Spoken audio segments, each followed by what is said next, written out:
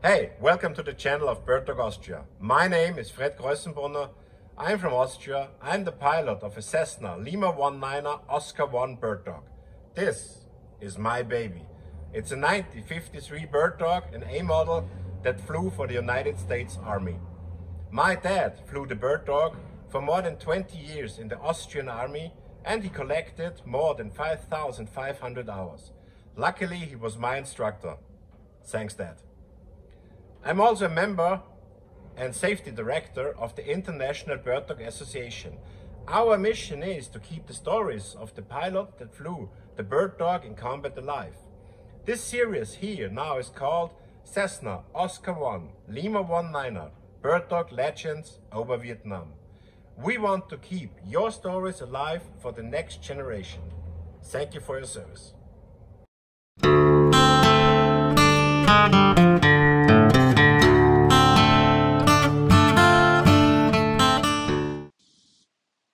Gentlemen, this time I have Ray Caryl, Catkiller 32, an Army pilot flying for the Marines in Vietnam, live on this channel.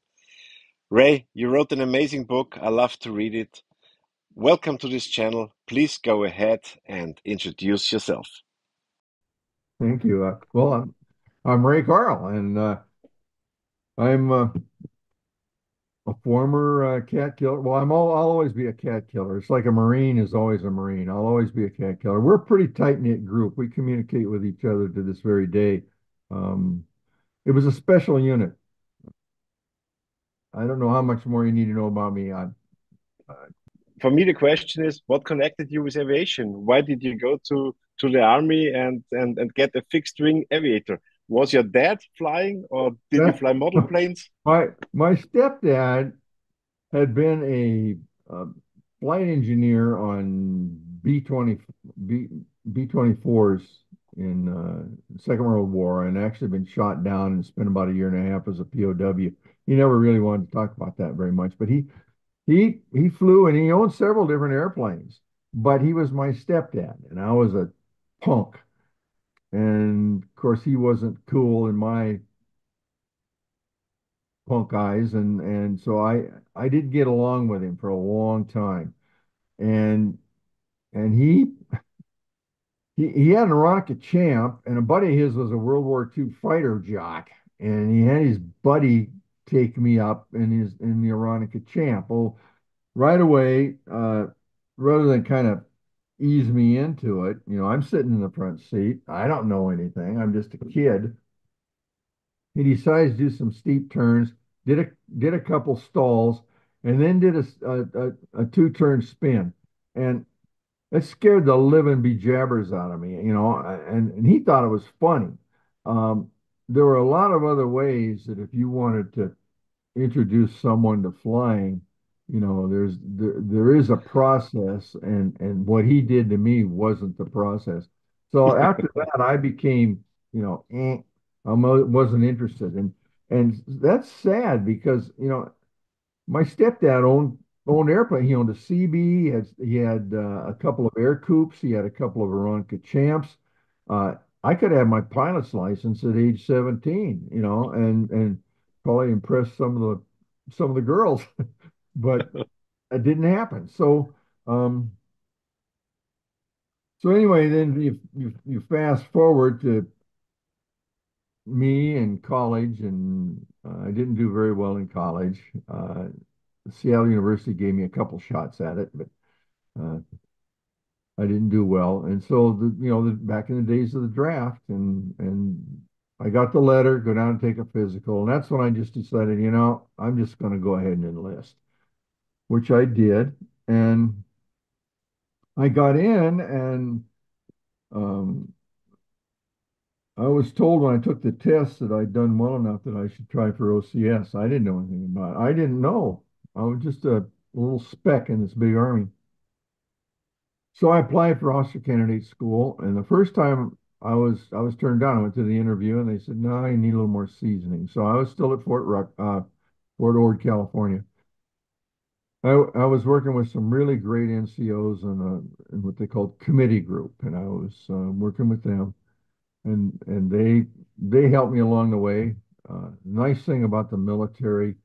if you're a young enlisted guy and you show any interest at all in what your job is, the senior non-commissioned officers, the sergeants above you will help you every step of the way. And that's what happened to me.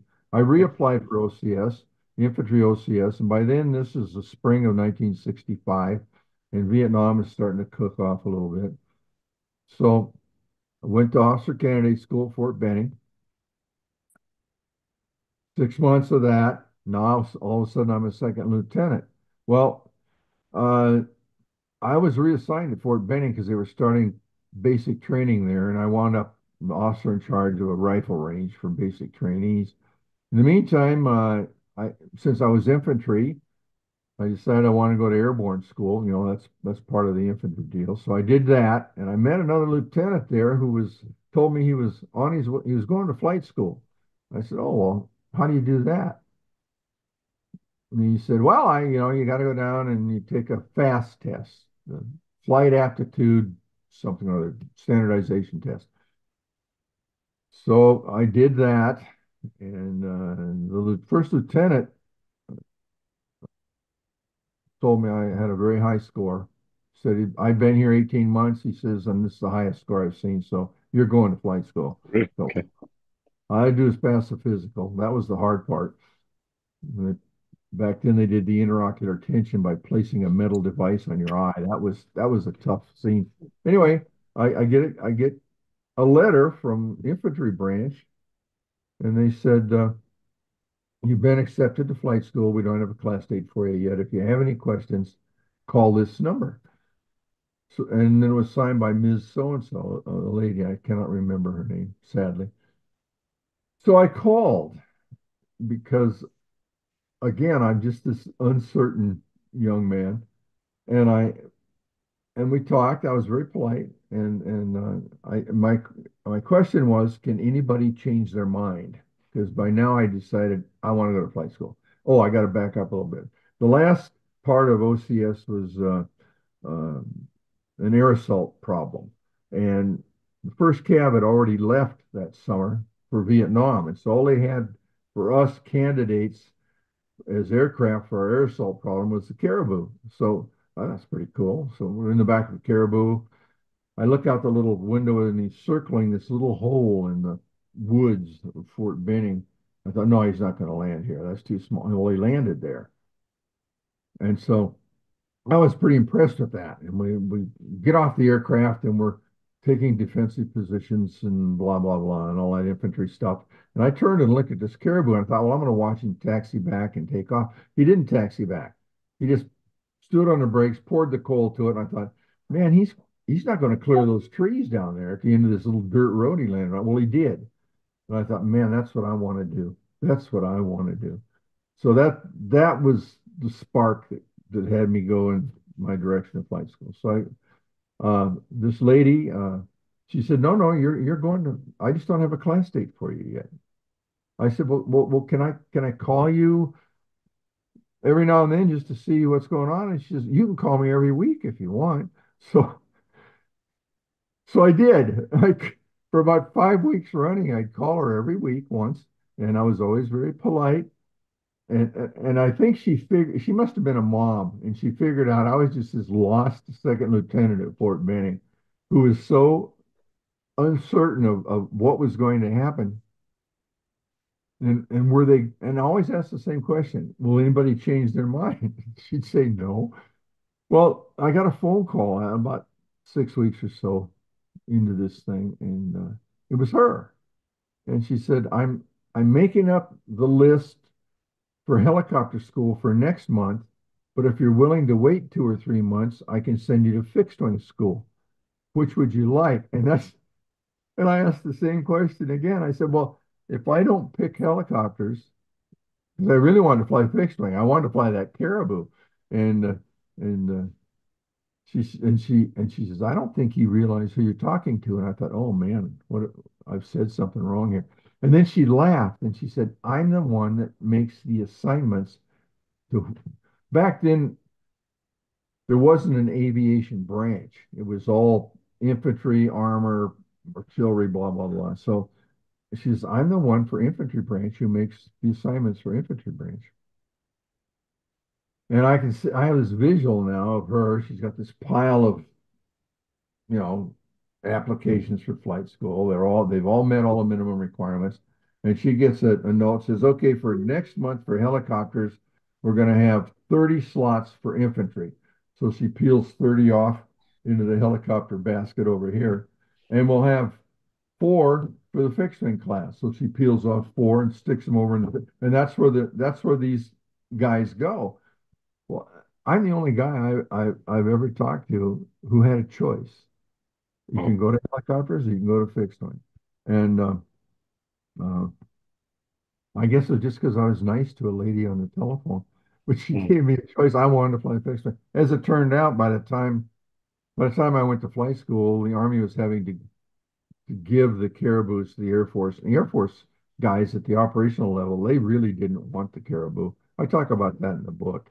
Yeah. They didn't want anything to do with it because it was slow and they were going to have to land at special forces camps and stuff. And they didn't want anything to do with it. They might miss happy hour back at Ponsanute or one of the big Air Force bases. So um, anyway, I wound up going to fixed wing. And that's the story. That's how it happened. That's also the big difference because I did an interview with Air Force Colonel Jimmy Butler. I Hmm. just put it on public on YouTube today. And in flight school, they went direct into jets. And for him, it was insane to get back in the bird dog, flying from 450 knots back to 80 knots. Yeah. Well, I I I have an opinion about that because this is what I saw in talking to our Marine aerial observers that the first lieutenants and the captains were the ones who always got the fighters. And where your class standing was where at some point now we need cargo pilots, and so the lower in the class standing, those are the guys that go to the fly transport aircraft. But they wanted the young guys in the fighter community, so there were a lot of majors and actually lieutenant colonels who wound up as facts because some of them were even taken out of the transports and put in as facts. So during 67, 68, when I was there, the facts that I saw were all majors. There weren't any captains. Now I know there were some because they're spread out all over the place, but they for whatever reason that's kind of seems like that's how the Air Force operated. And I remember one of my AOs telling me that he did not like flying with the Air Force facts because he was a captain, and the fact he always wound up having facts he flew with out of Da Nang, they were all field grade officers, majors and a lieutenant colonel, and he said they were always pulling rank on him. He'd have to do what they wanted to do, and it seemed like all they wanted to do was run jets. They didn't want to do a lot of visual reconnaissance. They didn't want to run artillery, blah blah blah. So there was a little friction there, at least from talking to this one AO, who by the way is still a friend of mine. For us, the Army taught us how to fly the bird dog. That they did. But I can tell you from flight school, I fired two rockets, and the way I was taught to fire them, they didn't impact in the same county of where I was aiming at because of the way they taught me to do it. Secondly, I got to fire two artillery rounds. So they didn't have enough artillery that week at Fort Rucker. So we really didn't get to adjust artillery either. So those things we actually learned from our Marine aerial observers. All of our aerial observers had gone to the U.S. Navy Aerial Observer course, and that was a 90-day course. Many of them, I will probably say most of them, actually had time on the ground as a platoon commander or something like that. So they knew exactly what the guy on the ground needed. And as soon as we fly out there, and they had the call signs and frequencies of the different grunt units working on the ground, we go out to an area southwest of Da Nang, and they call up uh, Kilo 44 Juliet or whatever, and they'd be talking to a radio operator down there. Well, what can we do for you today? Well, can you look out here to the east of us a little ways and see what you can see? And that sort of thing. Or if they were already in enemy contact, then we'd show up and we could adjust artillery, we could run the fixed wing. And initially, the the the 220th was formed at Fort Lewis, uh, Washington, in March of 1965. In June of 65, the unit shipped to Vietnam, and initially they thought they were going to be assigned somewhere around Saigon. Well, they got there, and about that time, a bunch of things fell together. Initially, when the Marines landed on the beach in I Corps at Da Nang in March of 65, they felt their mission was called clear, hold, pacify. In other words, you clear an area, you set up whatever's required to hold that area from the enemy coming in and you know infiltrating, and then you pacify the locals and get them to try to be part of our team instead of their team. And General Westmoreland decided, I guess sometime in 66, I'm not sure why, but or when, but his concept of operation was search, destroy. And out of that grew the body count, which became the yardstick by which we measured success or failure. And right or wrong, I said we would assault a hill like Hamburger Hill in the Ashaw and stay there for a few days and then leave. Well, the bad guys would come right back, you know. It was strange the way it was. But anyway, he wanted search and destroy. The Marines only had at that time 12 bird dogs, and they were Charlie models, which is a whole different story. They were the only U.S. military force that had the Charlie model bird dogs. They looked a little different from the outside. Their tail was square on them, and the cowling, engine cowling was bigger because they had a supercharged engine on them. According to our AOs, they were pretty finicky, and they were constantly having maintenance problems. And I suppose part of it had to do with the fuel that they were. I don't know, but they had a lot of maintenance problems with those aircraft. Yeah, it Plus, was no bird dog. It was the OE1. It was, I think they only built 12 pieces of that. yes, And it was we call it the Charlie model, okay, yeah. and that's what the Marines had, and Mhm. all of their pilots were jet pilots that, for one reason or another, had been placed back flying bird dogs, and they tended to fly the bird dog like it was an attack fighter bomber, and it isn't, and it never will be. But they proceeded to get themselves shot down frequently, and they the Marines tried to fill the gap with their helicopters, their Hueys, going out and visual recon. Well, the Huey can only stay up for an hour and a half, then it's got to go get gas. Well, Bird Dog can stay up for 3.5, 3 hours and 45 minutes. Mhm. So there's a huge difference there. So the Army or the Marines told Westmoreland, we need more bird dogs up here. Well, we'll send you a bird dog unit. And it just coincided with the time that then Major Curry, later on General, he went with the advance party and he got to Saigon, and he said, well, okay, you guys are going to Fubai. Okay, off we go. So that's how we became under the OPCON, under the operational control of the Marines. We were an Army Bird Dog unit, OPCON to the 1st and 3rd Marine Division. So logistically, we got our our administrative stuff done through the Army chain of command.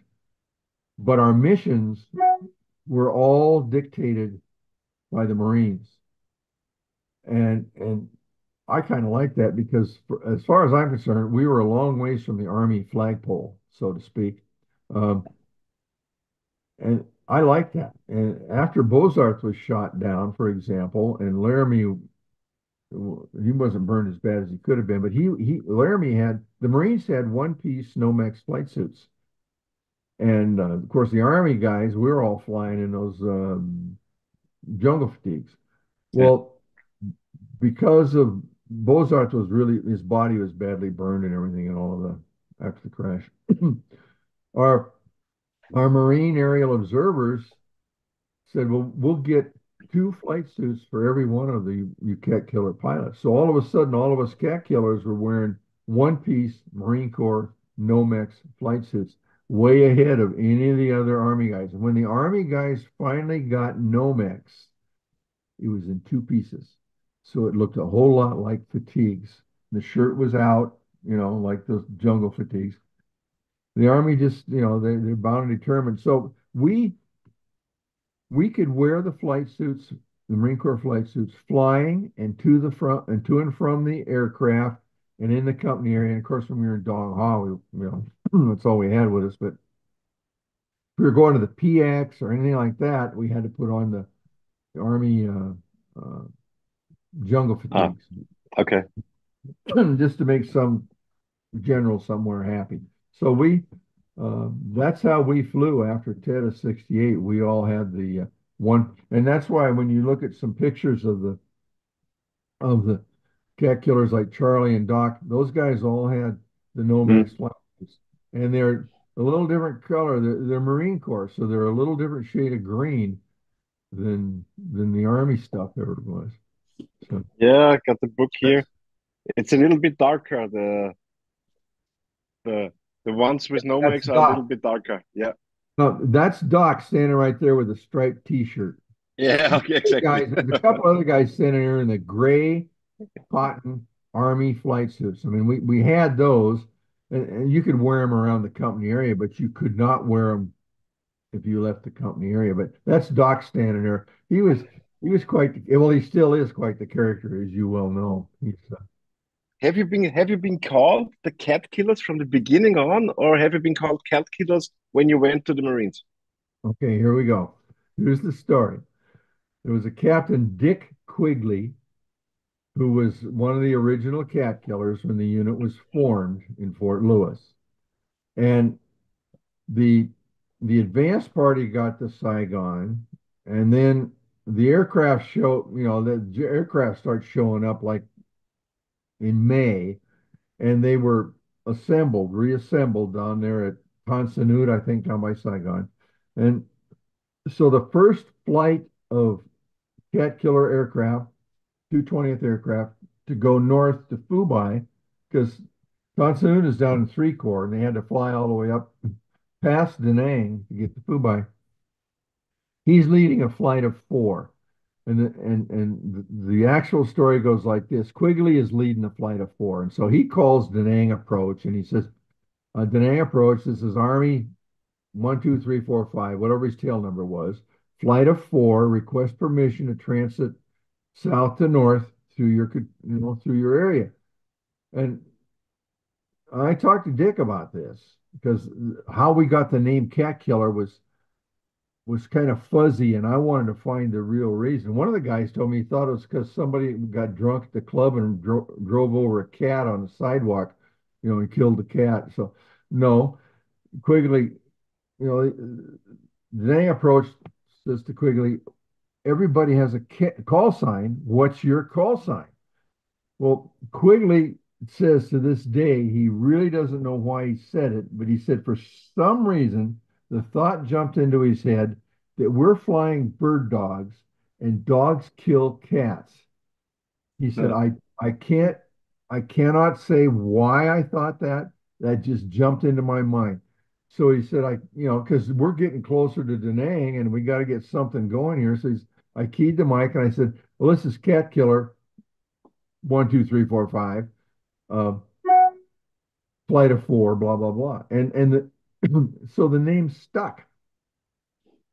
it's a rather inauspicious beginning to what became a kind of a legendary unit. You know, like the 219th, they were the headhunters. Hmm. They were in two corps, and they had all of their pilots when they rotated home got it's about a 12-inch statue of a Philippine headhunter. I don't know if you've ever seen those statues that they carve in the Philippines, but he's a native Filipino, and he's got like a loincloth, and he's got a spear, and he's Hmm. one of the original. The Japanese during World War II were terrified of those people because they did not like the Japanese at all, the Philippine people, and anyway, the 219th took up the moniker of headhunter.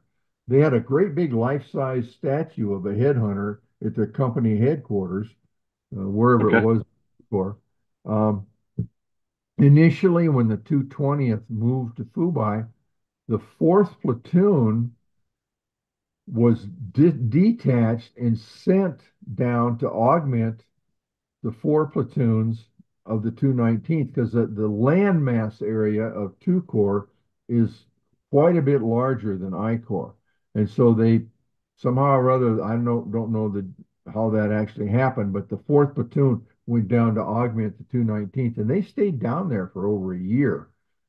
And then the first platoon of the 220th, the Cat Killers, was sent down to Quang Ngai, which was in the southern along the coast uh, uh, on the southern part of I Corps. The Hmm. third platoon was sent to Marble Mountain. Initially, Hmm. they went to Da Nang, Maine, and the number of aircraft flying out of Da Nang, Maine with the 14,000-foot runway, it became so crowded there that they built an airstrip about 3 miles away, right on the beach, uh, slightly south, and of course a little to the east on the coast. And that became Marble Mountain Air Facility. And that's where they Hmm. moved all of the helicopters. And when they did that, they moved our platoon of bird dogs over there too, because the Marines had some bird dogs there. We had some bird dogs there. The 282nd Assault Helicopter Company, which is an Army helicopter company that supported the ARVN, they were located there. And then, of course, all of the H-34s and the CH-53s and the H-46s of the Marine Corps were all now operating out of Marble Mountain, which relieved some of the pressure over there on Da Nang, Maine, where all the jets and stuff were. So that's kind of how all that happened. So the third platoon is at Marble Mountain. The second platoon is located at Way Citadel, which is about, I don't know, 5 kilometers away from Way Fubai. It was called, uh, there's Way, Hue, and then there's Way Fubai, which is Fubai, where our company headquarters was. So that platoon operated out of there on that dirt strip. All of the pilots uh, lived in the MacV compound, which is across the Perfume River, a little bit to the south of the walled city.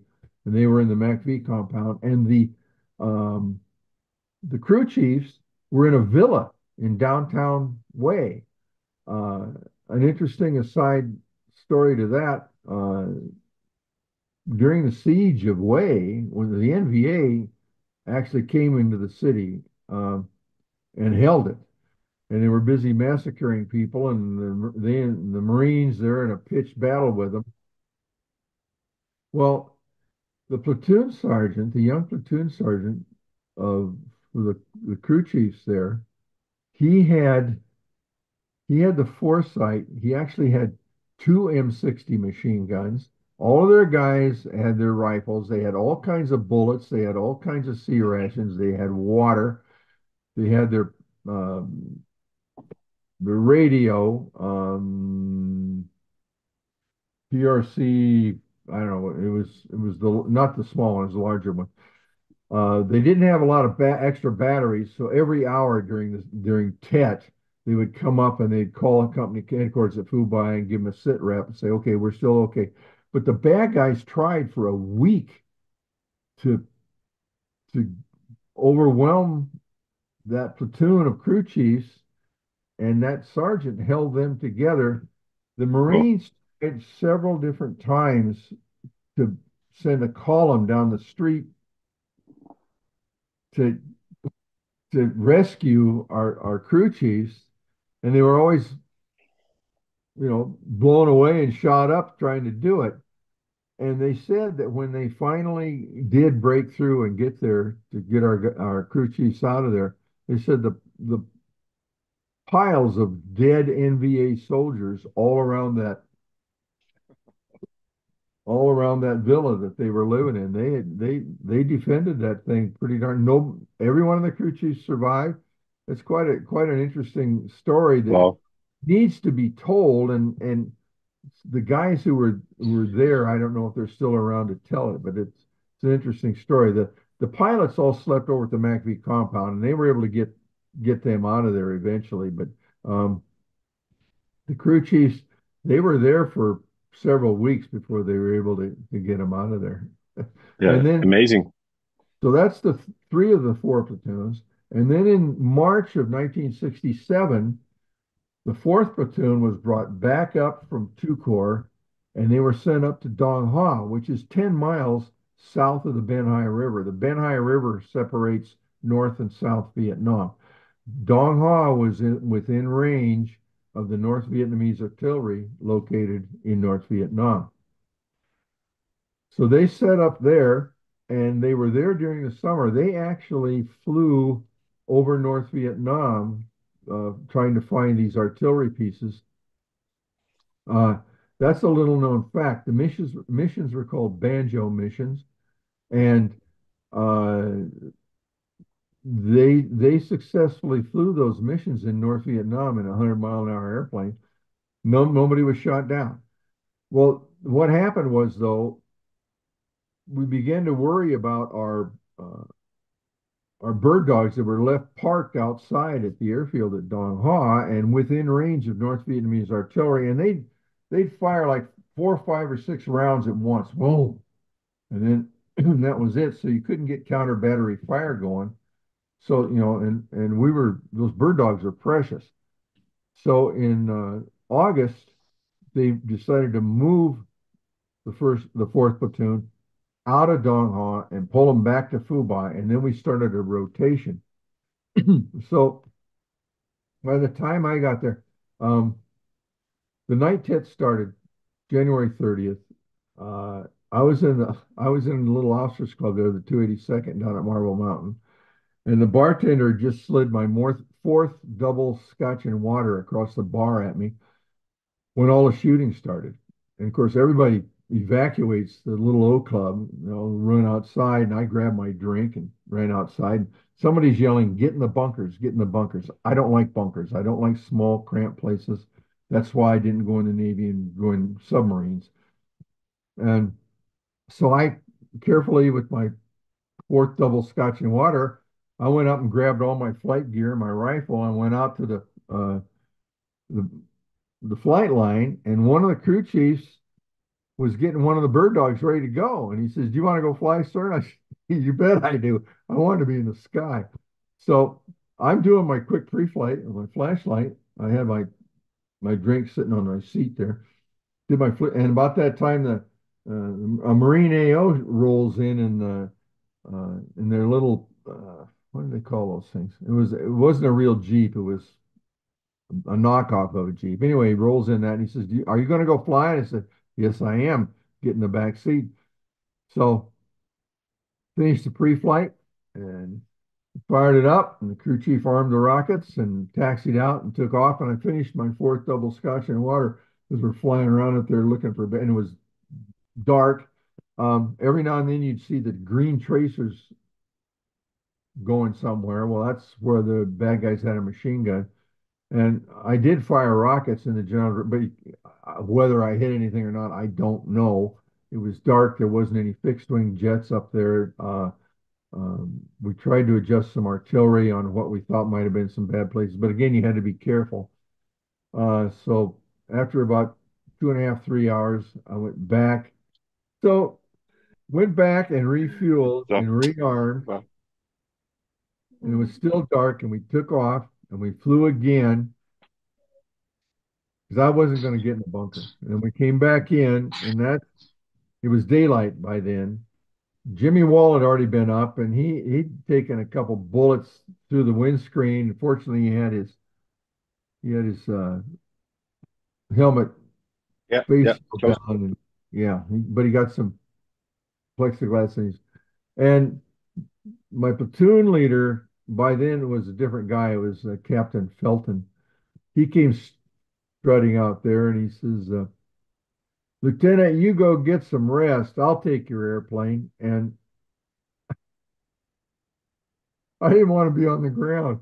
And my observer told me what I did physically. I took a half a step back and I put my hand on my 45. And you can edit this out, and I hope Freddie isn't around. But I said, "Captain, you go get your own fucking airplane. This one's mine." And he turned around and walked away. He didn't argue with me. He was not going to get my airplane. If he wanted an airplane, he'd go find another one. So and my observer says, "We got to get out of here." You just stressed out a captain.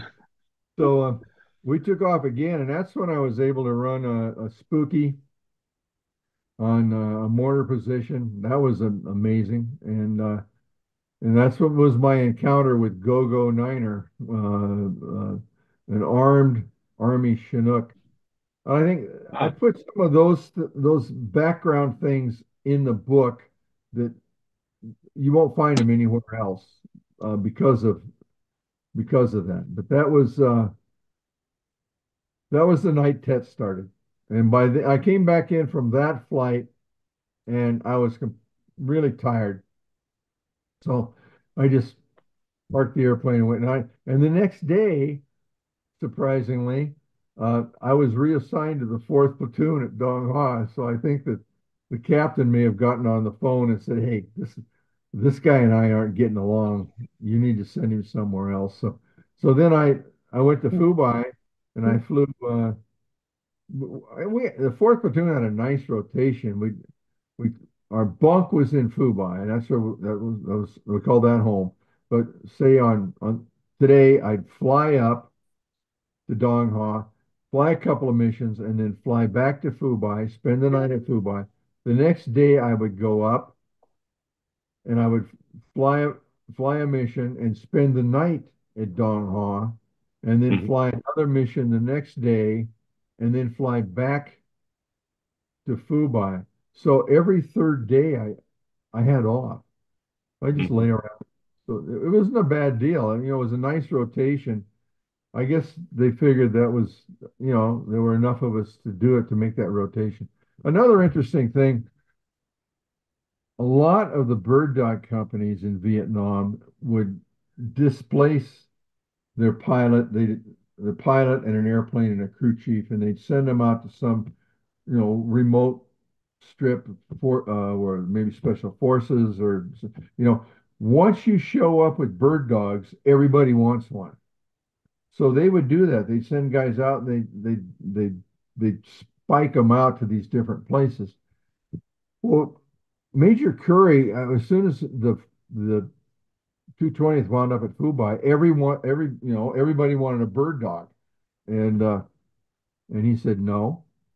I'm going to use the platoon concept, and so he had a platoon at Quang Ngai, one at Marble Mountain, one at Way Citadel, and eventually one that after Tet started. The second platoon lost all their airplanes, so they started flying out of Fubai. The fourth platoon was flying out of there, and they'd already moved the first platoon up. So three of the four platoons were already in place at Fubai. But what Major Curry did by using the platoon concept was that the platoon leader at that platoon was then able to better manage rotation of pilots for different areas, different jobs, different missions, rotate, the maintenance was better controlled. So we had excellent maintenance, the entire 6.5 years of that unit. So can I say that because you said everyone wanted a bird dog, can I say that all the ground troops felt a little bit safer when a bird dog was around? Absolutely.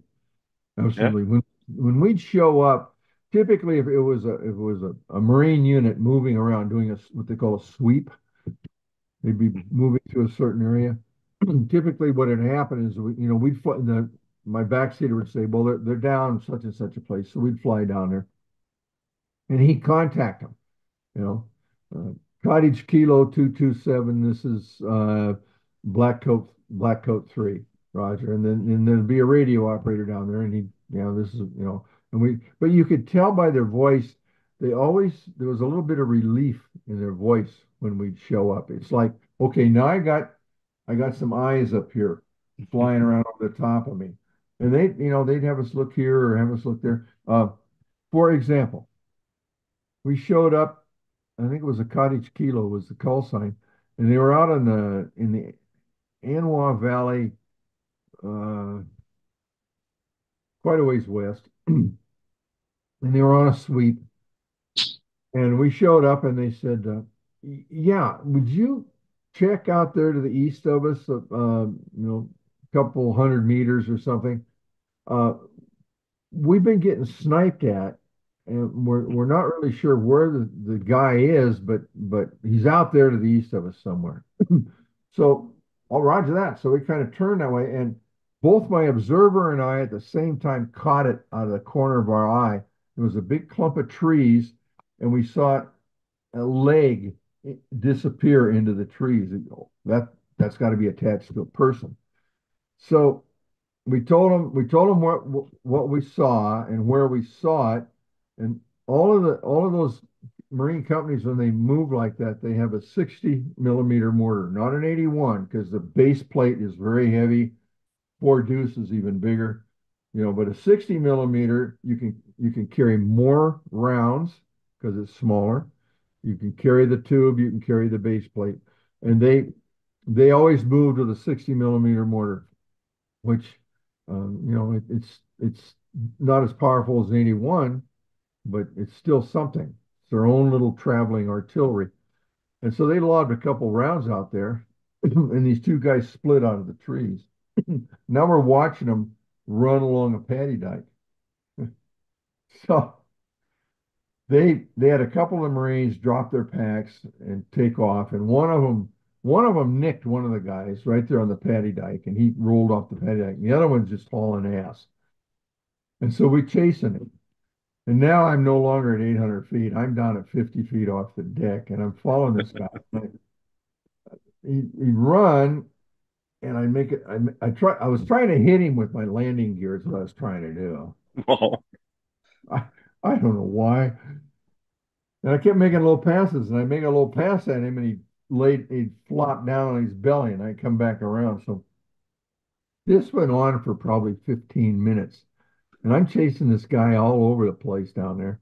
And finally, he winds up in an old dry rice paddy, standing in the middle of it. And he's got his hands up like this. And as I'm circling him about 50 feet off the ground, I got flaps down. I'm just going around him. And he's turning, so he's facing me all the way around. In time for a couple of Marines to finally catch up.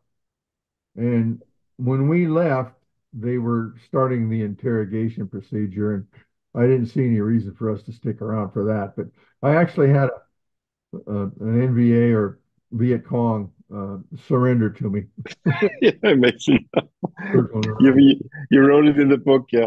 It's an amazing story. But that when we would show up, the two things, you could always tell a little relief in their voice, because here's my eyes in the sky. And as a matter of fact, our motto was the eyes of I-Corps. Believe it or not, somebody before me stuck that on there, but they appreciated our presence. They really did. Another interesting thing was the pilot always used his Catkiller call sign, and the way the call sign went, depending on the platoon you're in. For example, Catkiller 32 means I was a Catkiller pilot. I was in the 3rd platoon, and I picked the number 2. I did. It was nobody else was using it, and I always considered 2 my lucky number. So that was Catkiller 32. when I got transferred to the 4th platoon, now I'm Catkiller 4-2. So that first digit indicates what platoon you're in, and then the other is, 0 through 9, and there were only 8 pilots in each platoon, so you could pick a number. So that's why the call sign is what it is, and we kept that call sign as long as we were in that platoon. So if I'm talking to somebody on the ground, I'm using Catkiller. And my backseater, like down when I was flying on a Marble Mountain, they were Benchmark, and then they changed their call signs to Black Coat, and then they had a number. I remember when we flew up on the DMZ, the call sign of the AOs up there was Southern. So that, but never were do I recall anybody ever questioning us as to why two different call signs were coming out of that same airplane. Another interesting thing, one of my observers told me, most of those Marines on the ground don't realize that's an Army airplane. They think it's a Marine airplane. So they didn't care. As soon as they heard us talking to them and saw us flying around, they they felt better about what was going on Yeah, that day. but you had the U.S. Army markings on the plane, or? Yeah, but it wasn't that visible, you know. Okay. The airplane is OD, and the paint on it is black. Um, Okay. you No know, contrast. Yeah. but we did use, we didn't have any SOIs, the codes and all that where you Hmm. talk to each other in code. We didn't have that. Um, so every now and then you'd be flying and you'd get this somebody whispering, cat killer, cat. Well, you knew right away it was a recon team because they whispered on the radio because they were usually surrounded, and they want to know where they were. They'd ask for a sit rep.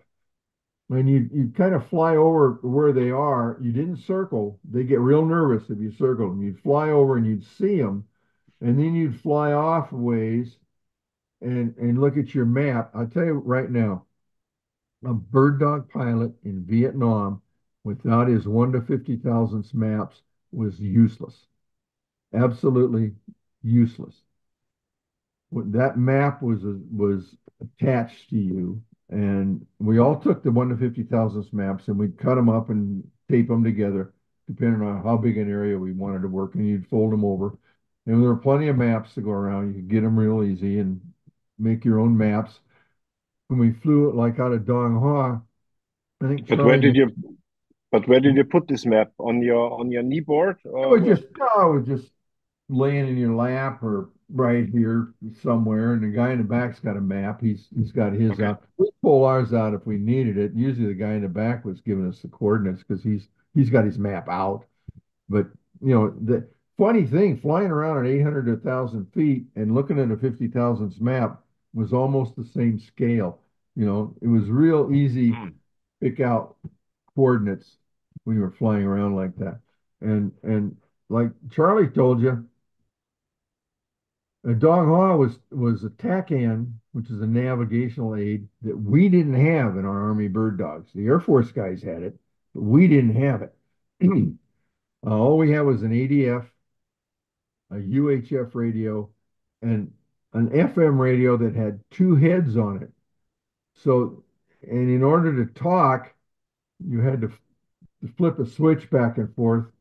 You could have two different frequencies, but in order to talk on them, you had to flip it back and forth, which is kind of complicated, and I won't go into it, but we worked it out. But what we did, channel 109 at Dong Hoa, because we used a lot of fixed wing up there all the time. What we do is draw like a line out on like a 300 magnetic. We'd use magnetic north and be 360, and then would be 10 010 020. About every 10 degrees we draw a A line out radial. Yeah. on radio, and then I don't know, every couple of miles we just throw in an arc Mhm. so that we could say, okay, I'm off the the 355 at 15, and they knew it was nautical miles, so they knew then where to start looking for us. Hmm. But because we didn't have a TACAN, we had it drawn on our maps, so we give them a general area, and then they could find us easier. When they showed up, they never had, the jets didn't have any extra fuel. And as soon as they descended below about 20,000 feet, now they're burning fuel like crazy. So you wanted them to find you quickly, and you're giving them their target brief. And one of our pilots, and as a matter of fact, that one picture I have of my bird dog at Dong Ha after I landed without a landing gear on it, I think you can probably find that thing. But if you look carefully at the side of it, right underneath the the rear side window on the right hand side, you can see a plate with three. I know you're there. You go. That's it. That plate that has positions with metal straps for three smoke grenades. There's only two of them on mine right there. The lower two. The guy in the back seat could reach out and reach down and pull the pin on a smoke grenade, and then we'd go into a tight turn. One of our pilots, Rick Johnson, was the guy who came up with that idea because you take a look at our airplane, it's brown. Yeah, Yep. the tops of the elevators are white, the tops of the flaps, the tops of the ailerons are white, but still most of the airplane is brown. And we're small, and these guys are coming into us at 20,000 feet, 25,000 feet. They're up high. And so we're very, very hard to see, especially if there's any kind of clouds, broken clouds or anything. We're very hard to see. So Rick came up with the idea to save time for them locating us. They had to find us before we could shoot the Willie Pete rocket to mark where we wanted them, that whole process. Well, we had yellow smoke grenades in there, and if we thought they were having a hard time finding us, the observer would reach out and he'd pull a pin on, and we just go into a real tight turn, and we're trailing yellow smoke behind us, and that there's a plate that's been riveted to the side of the airplane, and then it's kind of bent out at the back, so it deflects the smoke out. So no harm was done to the fuselage of the bird dog, with that yellow trailing in that yellow smoke. By the way, there's some other interesting things about this. Typically, when Uh, you got out of the airplane, you see my what we shoulder. see, Oh, what go we ahead. see here is the standard normal seat that also I have in the bird dog. I did an interview with David and David McGowan Mm. and Francis Jean Alexander. They both had armored seats, but they Yes. flew in 69, and you Yeah. flew in. Well, I was 67, 68. We never had armored seats in our bird Ah, dogs. yeah. Okay. Never. Interesting. It was something that came later. We never had them. Um, Hmm. But we go in a tight turn, and then they could spot us real easy. That yellow smoke. Oh, okay, we got you in sight. All right, and then they descend on down, and then we'd start our target brief, target elevation, where the good guys were, where the bad guys were, uh, the run-in heading that we wanted them on, which direction we wanted them to turn after they made their drop. Uh, they would have told us already what they had for ordnance. Typically, the A4s would show up, and they'd have what they called snake eyes and napalm. Snake eyes were a 250-pound uh, dumb bomb that had fins on it that would pop out. That was perfect for close air support. And those were, let me see here, the snake eyes were the 250-pound bombs. Nape was a Delta 7. They had a code. I got it written up here, but they give us their lineup of ordnance. And for the A4s, it was typically two 500-pound napalm tanks, six 250-pound high drag snake eyes, and pistols, which was 20 millimeter cannons. And the way we'd set it up, we'd get them to drop the nape first. They want to get rid of that nape because if they're sticking rounds, go ahead. Is it possible that you tell the audience what you wrote me, because it's super interesting? Maybe the author said it's not good for the book to have the communication with the ground, but I think it's super interesting if you could tell us how the communication was between ground and your bird dog, and not ground, between the bird dog and the A4s. Sorry. Okay. What we do is call the DASC, which was the Direct Air Support Control Center or Center. They were located on the ground, and they were the ones who would parcel out the jets to whoever needed them.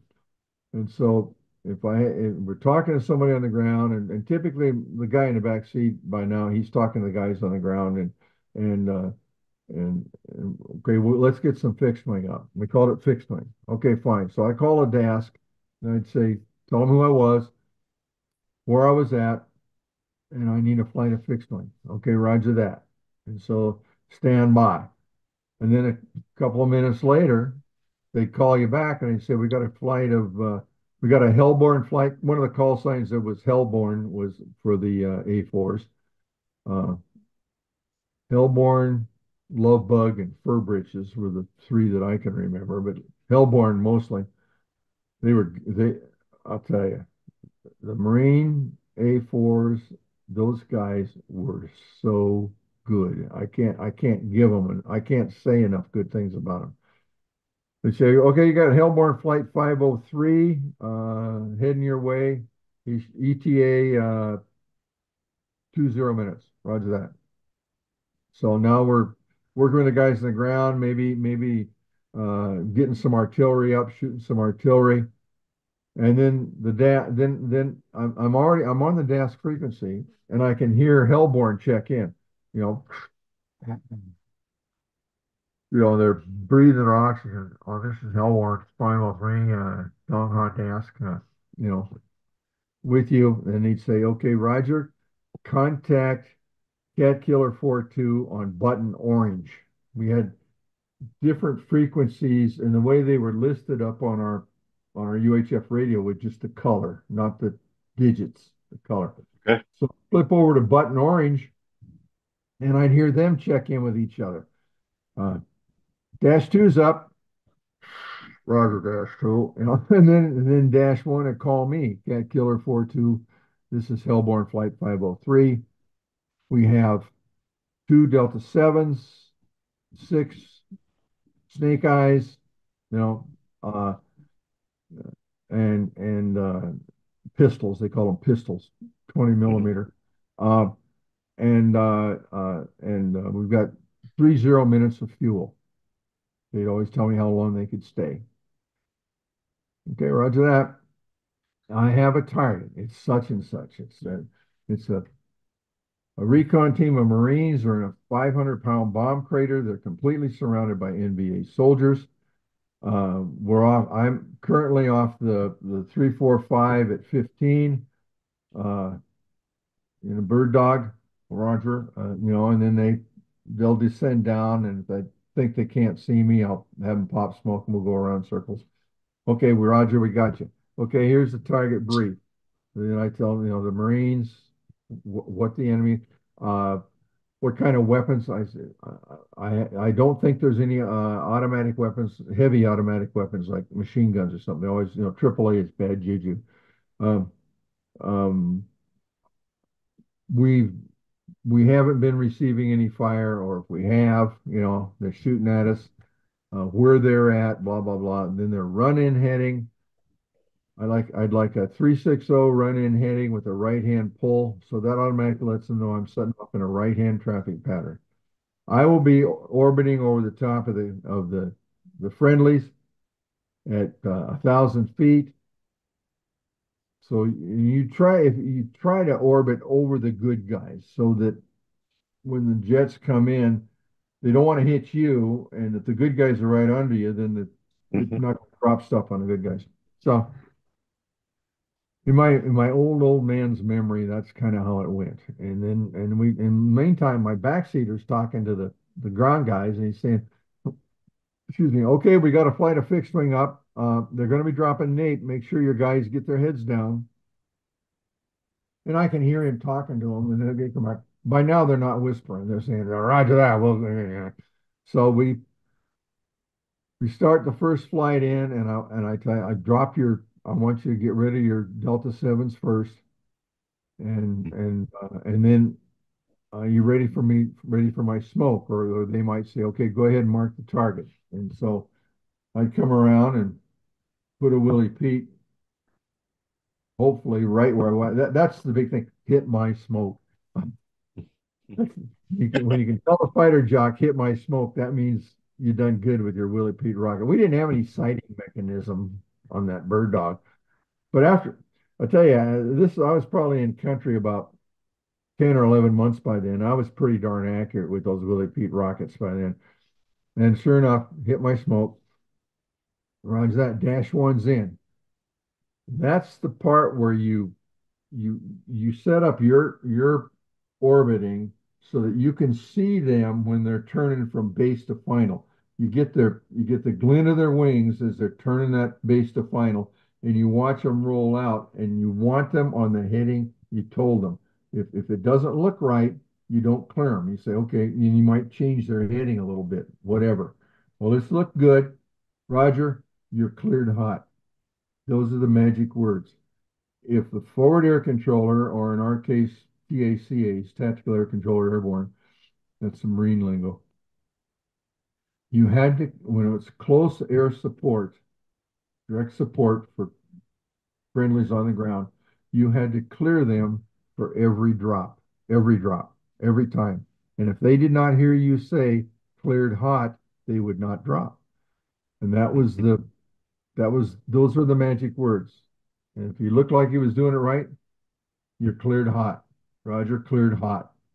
He would come in, he'd make his drop, pull off, turn. I'm telling you, those A4 guys, there was a couple of times that I've run them on close targets.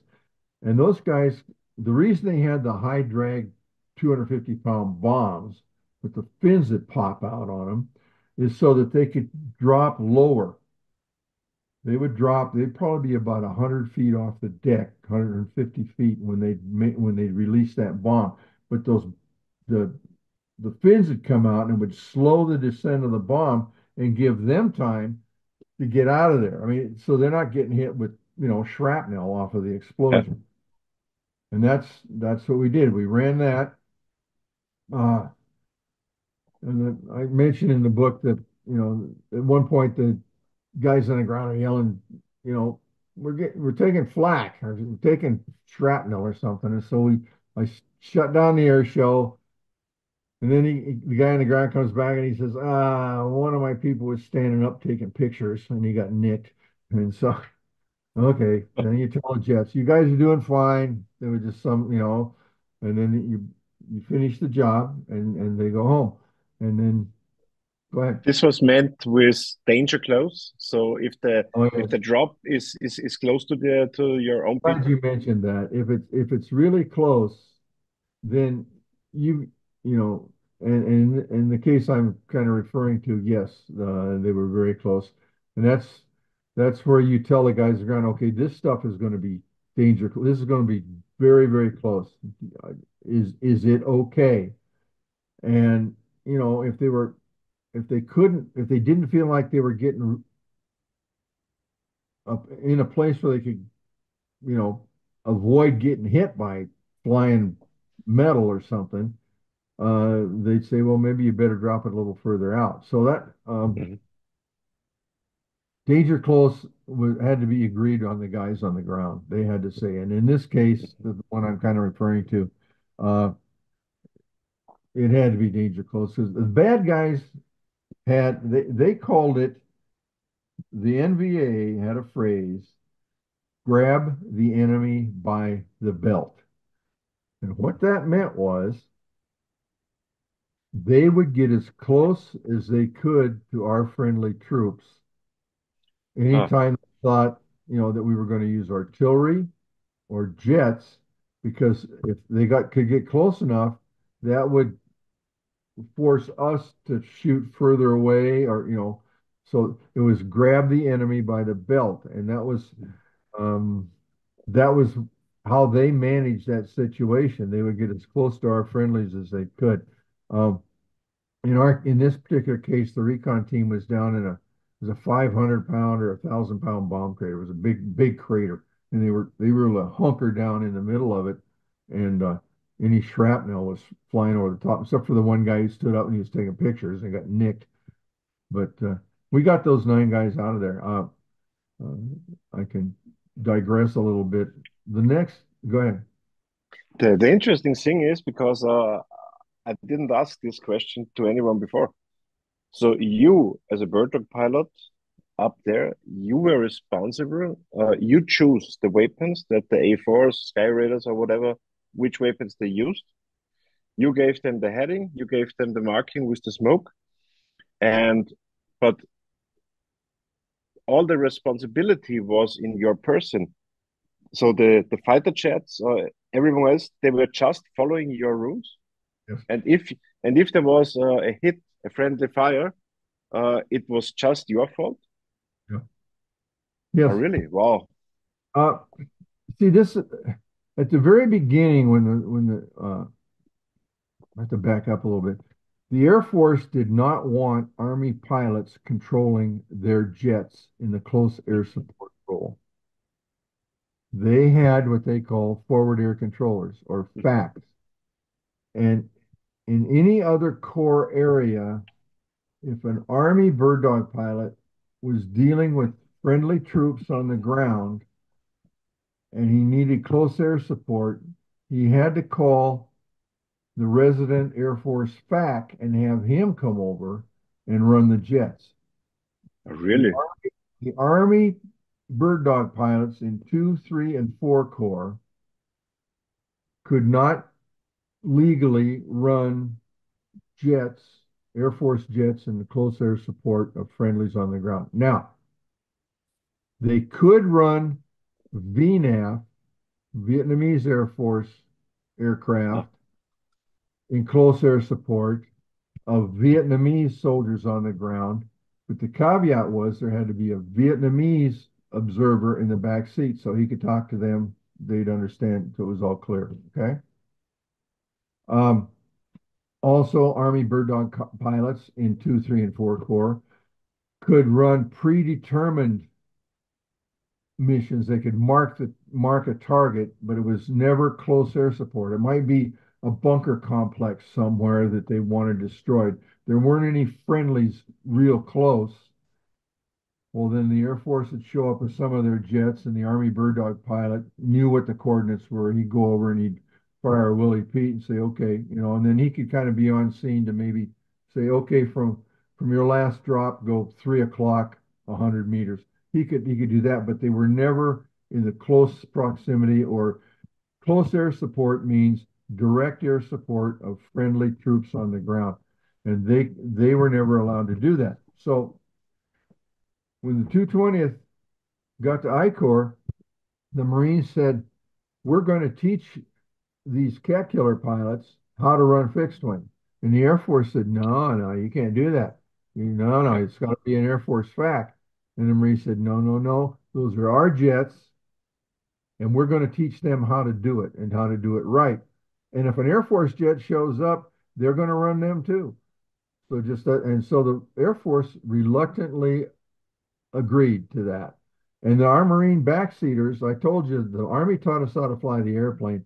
Our backseaters taught us how to do the job. They were the ones who really showed us, excuse me, how to adjust artillery, how to run naval gunfire, how to run close air support.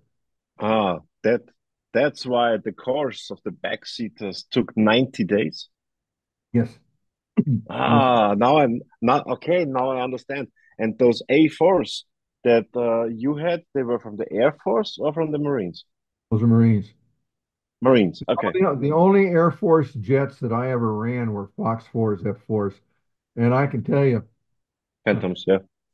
the only flight The only flight of fixed wing that I ever sent home with a 0/0 BDA was an Air Force flight, Air Force F Force. Okay. BDA means bomb damage assessment. Assessment. Mhm. And when you give them when they're off target and they're headed home, you call them and you say, because you go look at whatever they did and you say BDA follows. And it might be 80/50. Well, what that means is 80% of their bombs hit where you wanted them to, and 50% of the target was destroyed. 80/50. Oh, okay.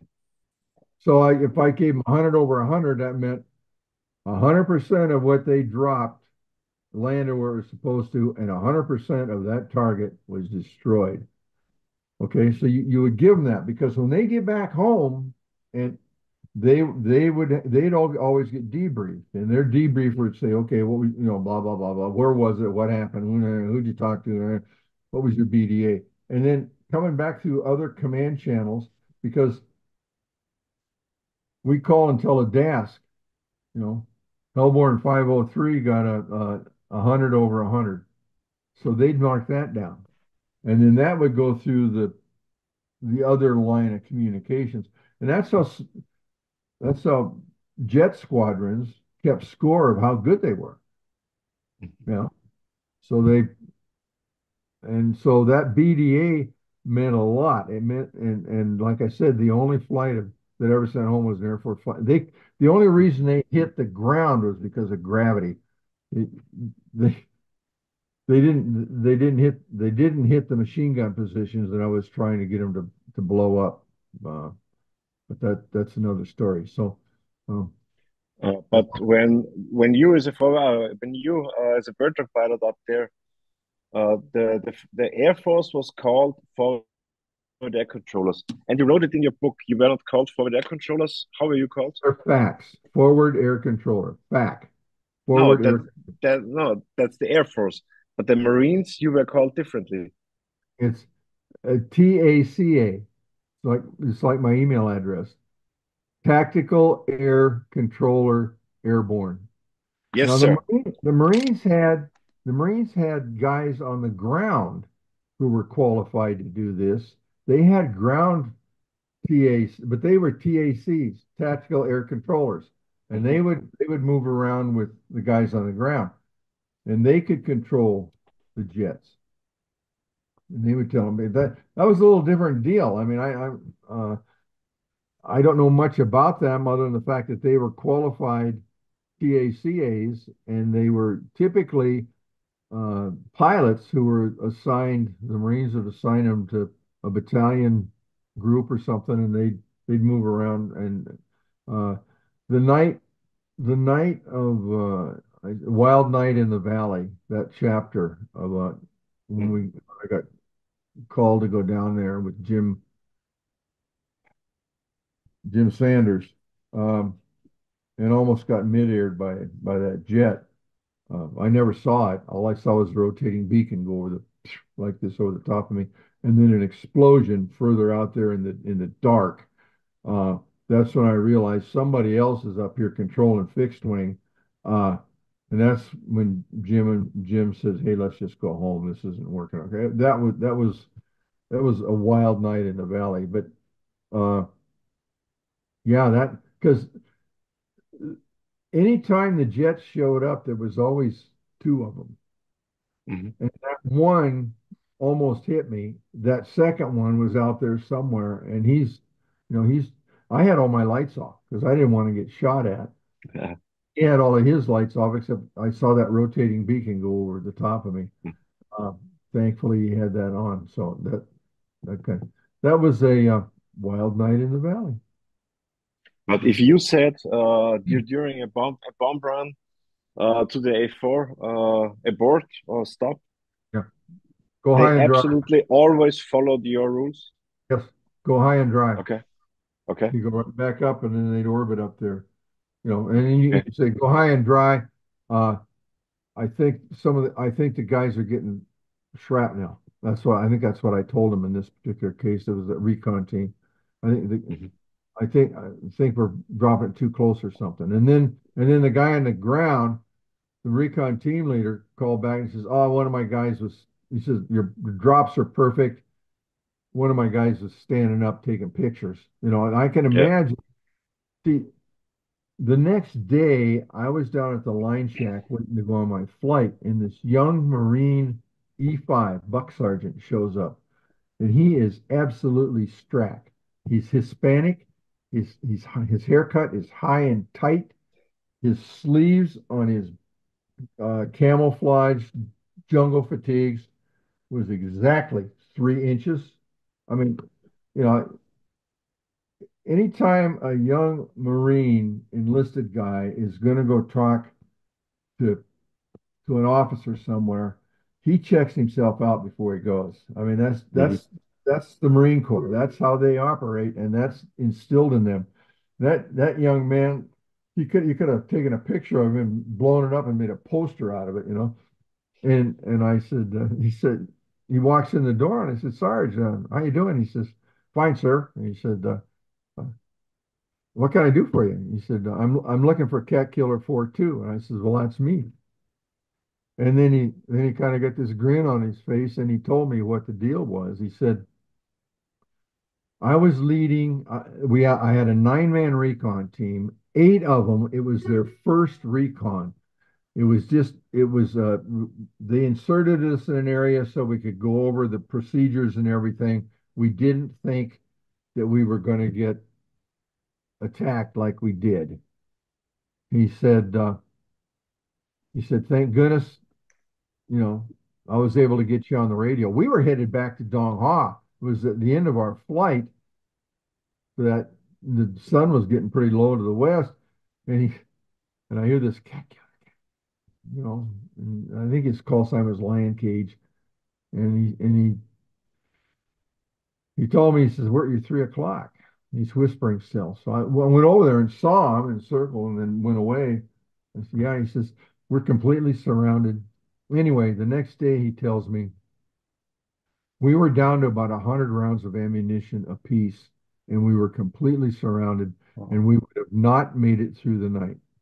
And they were completely surrounded by, these aren't Viet Cong, these are guys in green uniforms. These are NVA soldiers, and they were hardcore. Anybody that says the NVA weren't any good isn't telling you the truth, because those guys were good. And they, he said, we're down to about 100 rounds apiece. We wouldn't have made it through the night. So I got 2 flights of fixed wing up.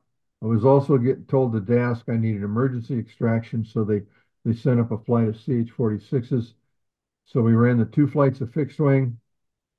The second flight that dropped, it was dark. It was actually dark, and I was using the burning brush and stuff to mark the targets, and they made their drops, and then the helicopters came in, and it's in the book. We got them out of there. They all Yeah. lived, and uh, that was a good day. That was, at the end of the day, it's all about the guys on the ground. That's, Yeah. that's all it is. And that's why I told you I never heard of a cat killer pilot or a Marine AO saying, "No, we don't want to go." We always went. And Hmm. and we always did everything we could, because those are our brothers down there. And quite often,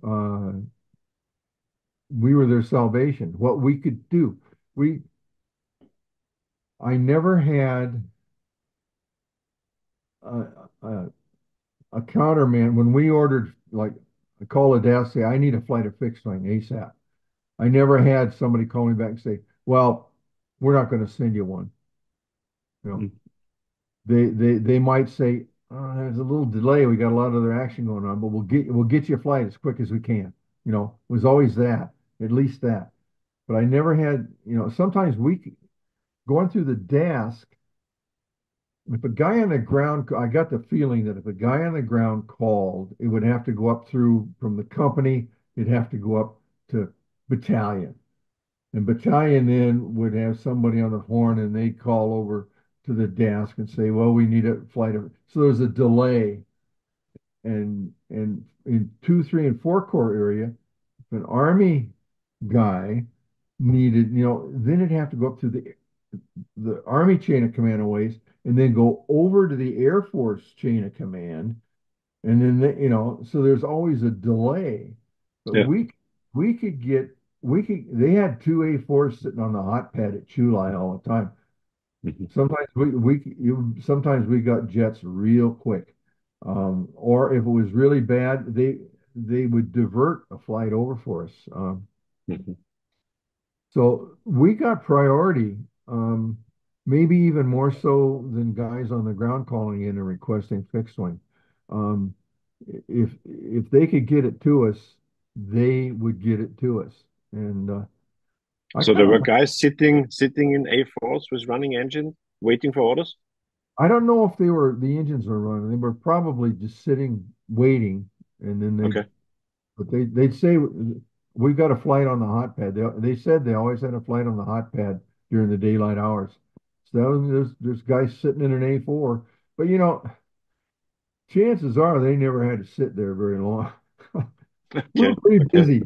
We were busy up there. We weren't fighting Viet Cong as much as we were fighting North Vietnamese. Uh, So what was the average time when you made a call? 10 minutes, 15 minutes? Probably about 15 minutes, maybe Okay. 20. Oh, that's fast. Yeah. Yeah. It didn't take long. We get them quicker, sometimes within 10 minutes if we were down Mhm. near Denali, down in where I flew the first 6 months I flew out of Marble Mountain. And I was in the area, the Anwa Valley, typically southwest of Da Nang. After I got transferred to the 4th platoon, then all of our work was up on the DMZ. So it'd take them, a couple minutes longer to get from Chulai up up to the DMZ. But Mhm. we still got them pretty fast. About usually that'd be about 20 minutes before we get. Sometimes up on the DMZ, we get diverts out of North Vietnam. I ran one flight of thuds, F-105s, and that story didn't Mhm. make it into the book, but I'll send it to you. Um, we had Marines in a sweep. They were south of Quang Tri, and and they said, "Hey, we're getting sniped at. Can you get us something in here?" And where they told us they were getting sniped at, there was a village that was not too wide, but it was almost, well, probably half a kilometer long, right on the side of Highway 1. And they said that's where we're getting sniper fire from. So I said, and they were probably 400 meters away, so they just laid down. I called the desk and they said, "Well, we got a flight of diverts. You can have them if you want them." And I said, "Okay." And the call sign is Tide. Thought that's an unusual call sign. And this was a flight of F-105s that had been just sent out on a target in North Vietnam, but probably due to weather, usually weather or something like that, Ah, they they came they back. Okay. came back. And the thing is, they either had to dump their ordnance in the South China Sea, or typically they dump it in the Ashaw Valley somewhere. Mhm. And there were fast packs operating out in the Ashaw Valley, which we didn't know about at the time, but they were. But they just because they couldn't land with ordnance hanging out of the airplane. So all of a sudden, I get this call, go to button yellow or whatever. So we go there and they check in and they're, the oxygen mask and Dash one was this deep growly voice, and Dash two had a higher voice. Like so, I had this vision in my mind. Okay, there's a old major is Dash one, and there's a young lieutenant Dash two, and they check in, and I tell them where I am off of channel 109, and he says, "Okay," and I remember he said, in part of the conversation, "I don't see you," and I told him what he told me he had banded banded 500 pounders, and I can't remember what those were. They might have been Delta. I don't remember what they were, but uh, they were 500 pound Mark 82s, Mhm. big bombs. Yeah. That's the kind they used in Vietnam. So, and they carried a bunch. And so I knew I wasn't too close to friendlies. Um, because and even though he said he couldn't see me, he saw Highway 1. And I put a Willie Pete in the middle of the village, and he saw the Willie Pete. And I said, I'll be on the other side of the highway at 1,500 feet because I knew he had 500-pound bombs, so I climbed up a little higher. I'll be orbiting over there, and the friendlies weren't. It wasn't close air support. They were about 400 meters away, so everything was set up that even though I didn't see him. And normally, and for close air support, you had to see them so you could control them. Well, in this case, the friendlies were far enough away. He saw the road. I told him I'd be on the other side of the road. He saw the smoke, so I cleared him hot. And they told me we got enough fuel for one pass. So I told him ripple pairs as you come through here. So Ripple was, set up on his intervalometer. He wouldn't drop them all at once, but he would set it up so it'd be two, two, two, two, like that. It's Oh. rippling. Hmm. And I looked down and this camouflaged, needle-nosed, almost no wing dart went by underneath me. That's an F-105 from above. They have real stubby wings. They got a needle nose on them, and they're big. It was big, and it was camouflage, paint job. He went by, and he rippled pairs, and just, he's gone. And about the time the dust had almost settled from his, here comes Dash 2, and I cleared him on. I said, tag on where Dash 2's last bombs were, and continue right down there. Well, I flew after they were, they're off the target, and I go over and I look. I gave them 100 over 100. The village disappeared, was Oh, gone, okay. gone. Wow. And Wow. I gave 100 over 100. I said, by the way, what are you? Because I didn't know what the hell they were. I I was used to A4s and F4s. This thing went by. I didn't know what it was. And I got one word, thuds. Dash two, What? go by. Thuds. Thuds. Yeah. Thuds. And he and he says, Dash two, come up, and they changed frequencies because I gave them 100 over 100. And they're gone because they had enough gas. They were going to go. I think now they were probably going to go hook up on a tanker so they'd have enough. I didn't even know where they're from. Now I know they came out of Thailand. Oh. So they were headed back home. And the only reason I got them was because they were diverts off a target in North Vietnam. Mhm. I could use them on a valid target rather than have them dump it in the ocean or dump it in the Anshina Valley. So I had a legitimate target. So that's how I got them. Otherwise, I never would have, had them. So I get back to Dong Ha, and there were two Cubby Facts, Air Force Cubby Facts operating out of Dong Ha. They were working caisson, during the caisson siege. Had the Cessna O2s that push me, pull you, center Sky line front. Master. Yeah. And one of the guys was a real affable major. He was real easy to talk to. The other guy was a curmudgeon. Nobody talked to him. He was pear-shaped. He'd probably been a C-123 pilot, and they made him go fly as a FAC where his ass is hanging out, getting shot at. He didn't like it, so he didn't like anybody. He didn't nobody talk. But I went to this major, and I said, Major, I got a question for you. What's a thud? And he said, oh, well, that's an F-105. That's the largest single engine fighter in the free world, blah, blah, blah. I can go there. It's supersonic. He told me all this stuff. And I said, well, and then I told him my little story. And he says, oh, man, he says, that's what those guys do for a living. That was perfect. What you wanted them to do. One pass, get rid of all your junk and go home. It's happy hour. So, he kind of laughed. He thought that was funny. So, So the F-105 is bigger than the F4? yes. Ah, okay. I It, didn't know that. it's huge. It's huge. It's Okay. it's longer and its wings are shorter. It's got Hmm. little stubby wings on it. Hmm. But lengthwise, I believe it's longer than the F4. Okay. It's a big airplane. Anyway, a little quick story aside about these two majors.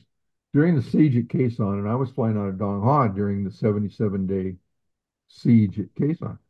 Well, these two Covey facts were assigned to fly out there, you know, running Air Force jets on targets. Well, like I said, there's one curmudgeon, and he was kind of pear-shaped and more glasses. Didn't want to talk to him. And he he comes in one day and he landed straight in, coming in from the west. And we could tell we are sitting out there and watched him come in, and the front prop is stationary. He lands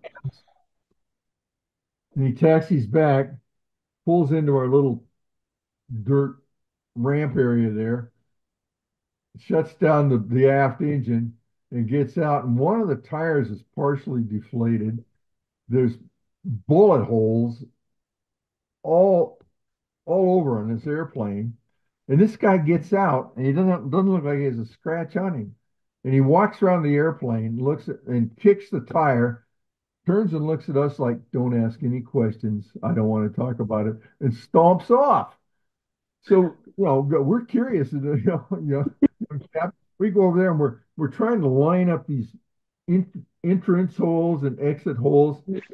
And there was like 27 different bullet holes in the fuselage out there. And we decided that the only way that he didn't get hit by a bullet was in the middle of all that. He had somehow gotten out of the airplane and sat up on top of the wing while they were peppering the cabin. Really, we're looking at trying to line up these holes and thinking, there's no way that they didn't hit him. But he was alive and well when we saw him, but he gave us that look like, I don't want to talk about it, and walked off. The other major took me up for a ride. He's O2. It was kind of cute little airplane, but I know this about the O2. If they lose the aft engine, they could not maintain altitude. Really? Um, Okay. could not maintain altitude, and this is even I guess if they got rid of the rocket, but they had seven.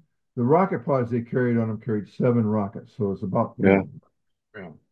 even if they dumped that, they still couldn't maintain altitude. I monitored one on guard one day when the CAV was busy Operation Pegasus. They were going out and relieving the Marines at Quezon. Mm. Uh, an O2 came up on guard, and he says, they shot out my aft engine and I'm in a constant rate of descent. The best I can do is about 200 foot a minute rate of descent. And he said, I got a place picked out where I'm going to, and there were two or three Hueys that went in and picked him up, and they probably Okay. sent gunships and blew up the O2. I didn't hear any more about it, but every now and then on guard you hear this.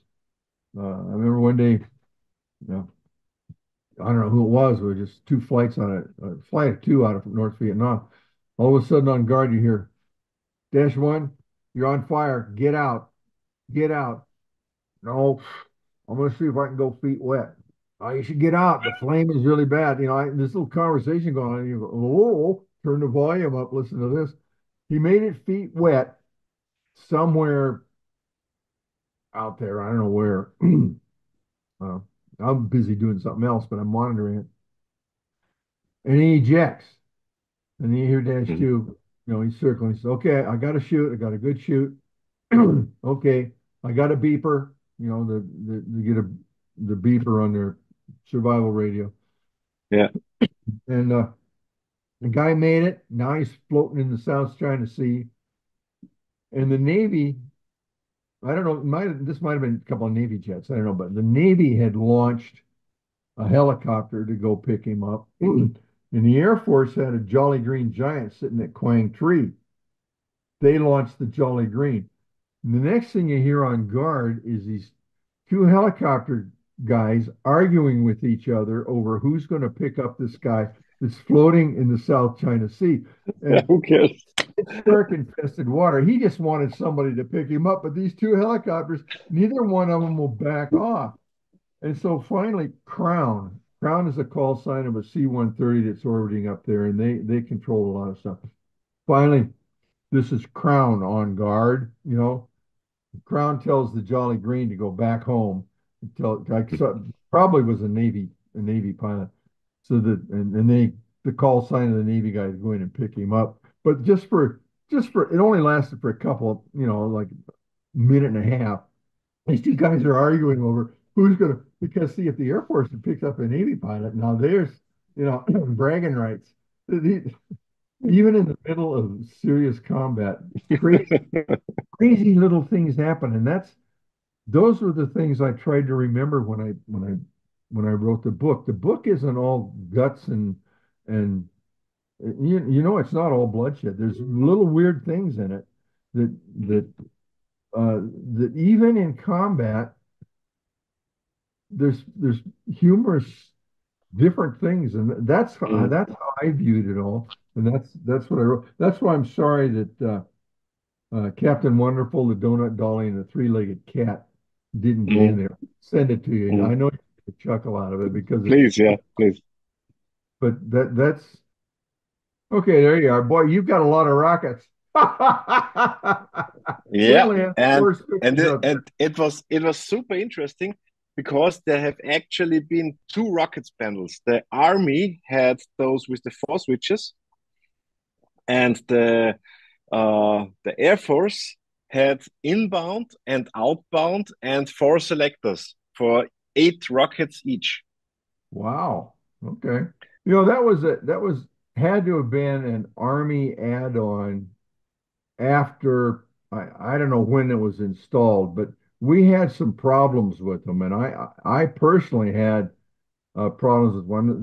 When I went out to fly the airplane that day, one of the rocket tubes was written up as in-op, so I only had 3 rockets. Oh.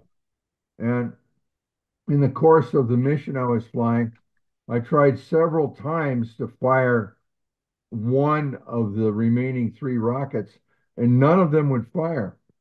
And in the process, you flip open the cover, and then you flip the toggle switch, and that arms it.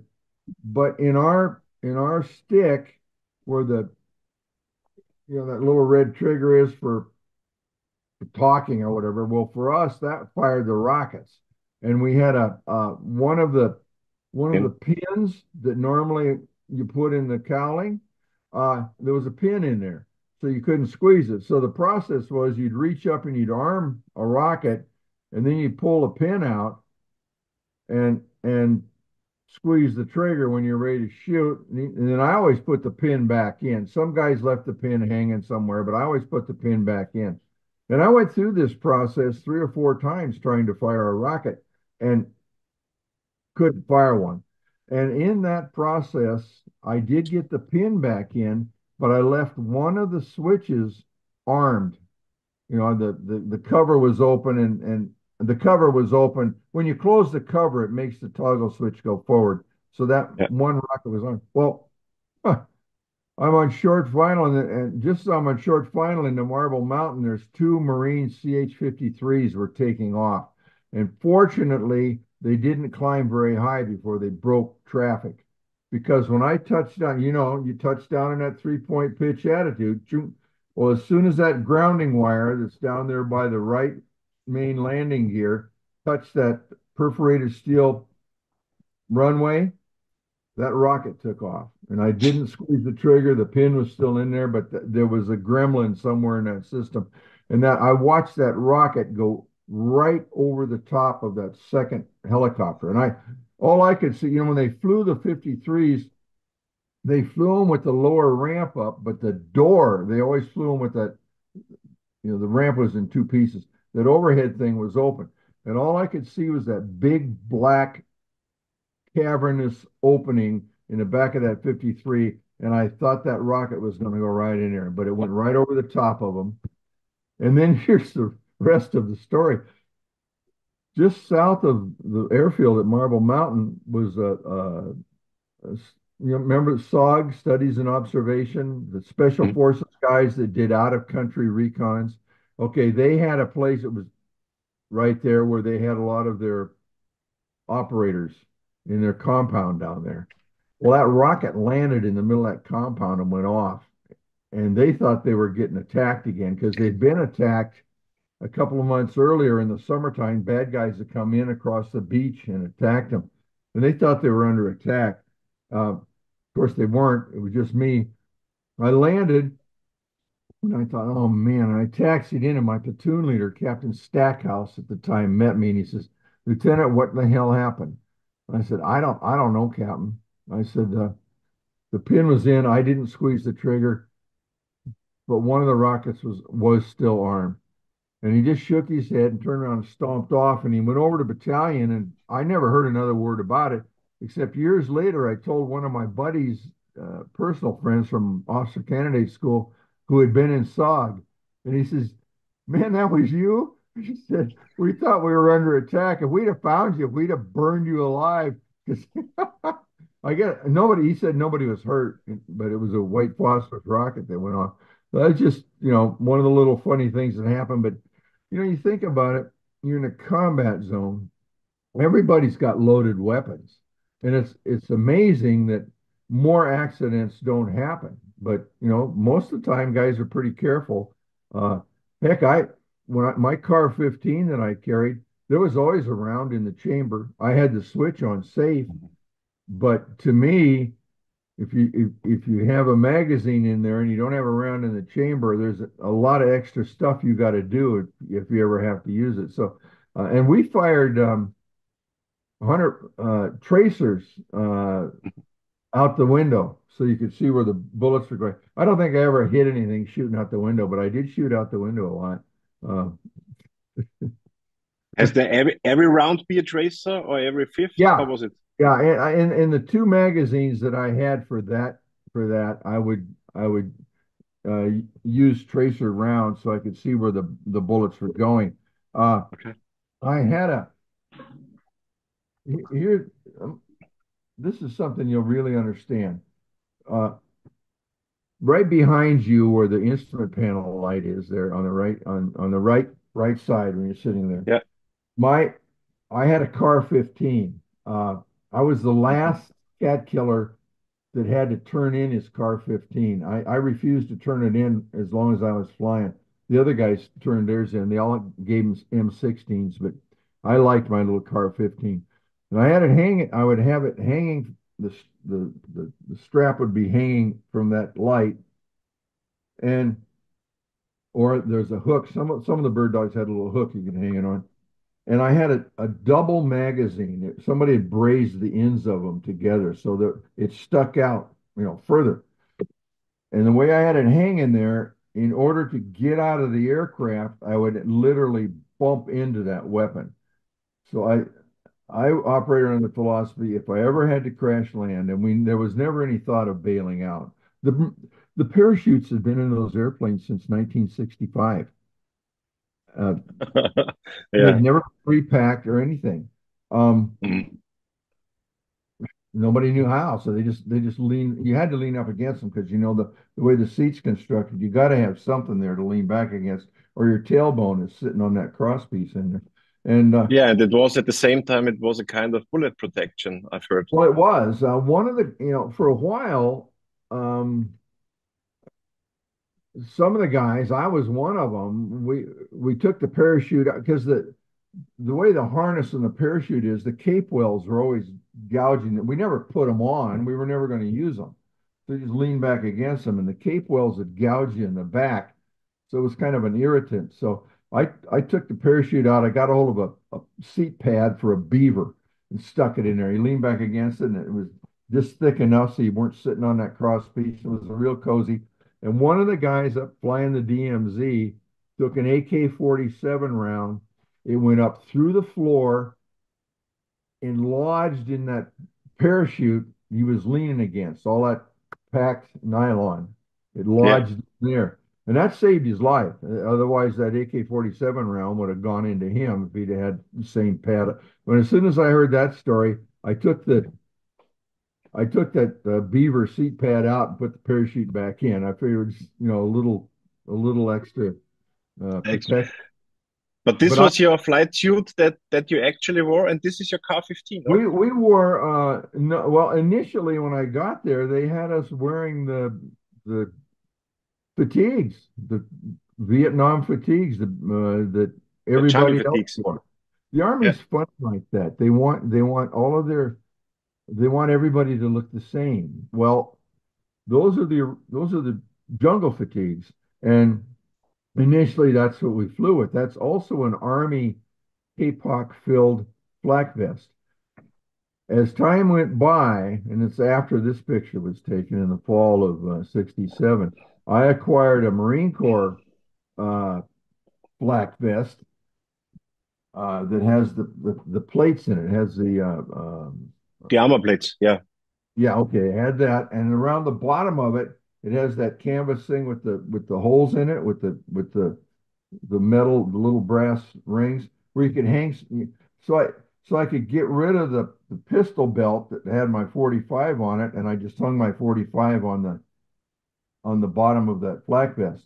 And also, one of our pilots, Frank Bozarth, was shot down on the 22nd of February, 1968, over Way Citadel. Um, it's quite an interesting story. In Hamill's book, he talks about the two A4s that they were controlling that came in under the descending overcast, and they were operating on. They were at about 400 feet above the ground, and this is during when they were trying to run the NVA out of Way Citadel, and it took a month. And they let me back up on that. Well, let me finish my first story, and I'll tell you about that. The reason I had that car 15 hanging like that, and then I had a canvas bag full of magazines for my car 15 and for my 45, and that was sitting on the floor right there, right there at the right front corner of my seat. So I would literally trip over it getting out of the airplane. I felt that if if I tripped over it, then I would remember to take it with me, because who knows what your mind is if you get Mhm. shot down. Okay, so that's why I put that stuff there like that. Now, I never had to use that, but that was my mental way of doing things. Uh, as far as the Bozarth incident, you know, um, the second platoon operated out of Way Citadel from behind, inside of the walled city, and I sent you some pictures. They had a little dirt strip in there. Excuse me.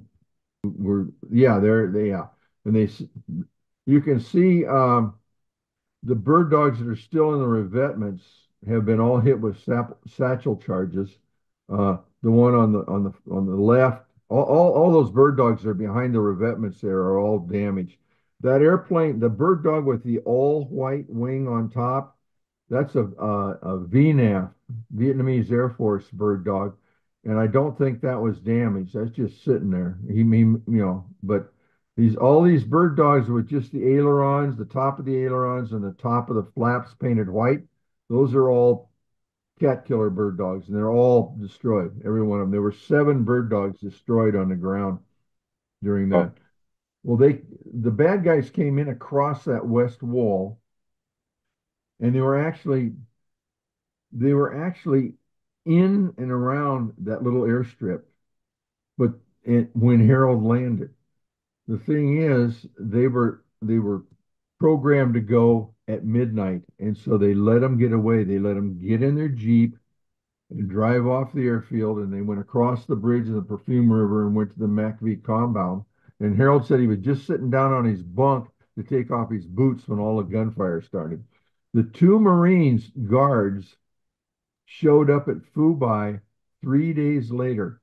They they had they were smart enough to realize that they would have been overwhelmed and killed for no good reason at all. So they let the NVA go past them, and then they E&E'd all the way back about 5 kilometers back to Fubai. It took them 3 days, but they survived. Um, anyway, as time went on, And this happened at midnight on the 30th of January. So now let's fast forward to the 22nd of February, and the Marines had spent 3 weeks trying to get the NVA out of that city. And then the NVA had gone in and they had just slaughtered any of the local Vietnamese who were teachers or professors or doctors or anybody who had anything at all to do with the U.S. They murdered them. They killed over 3,000 people, I'd heard. Anyway, uh,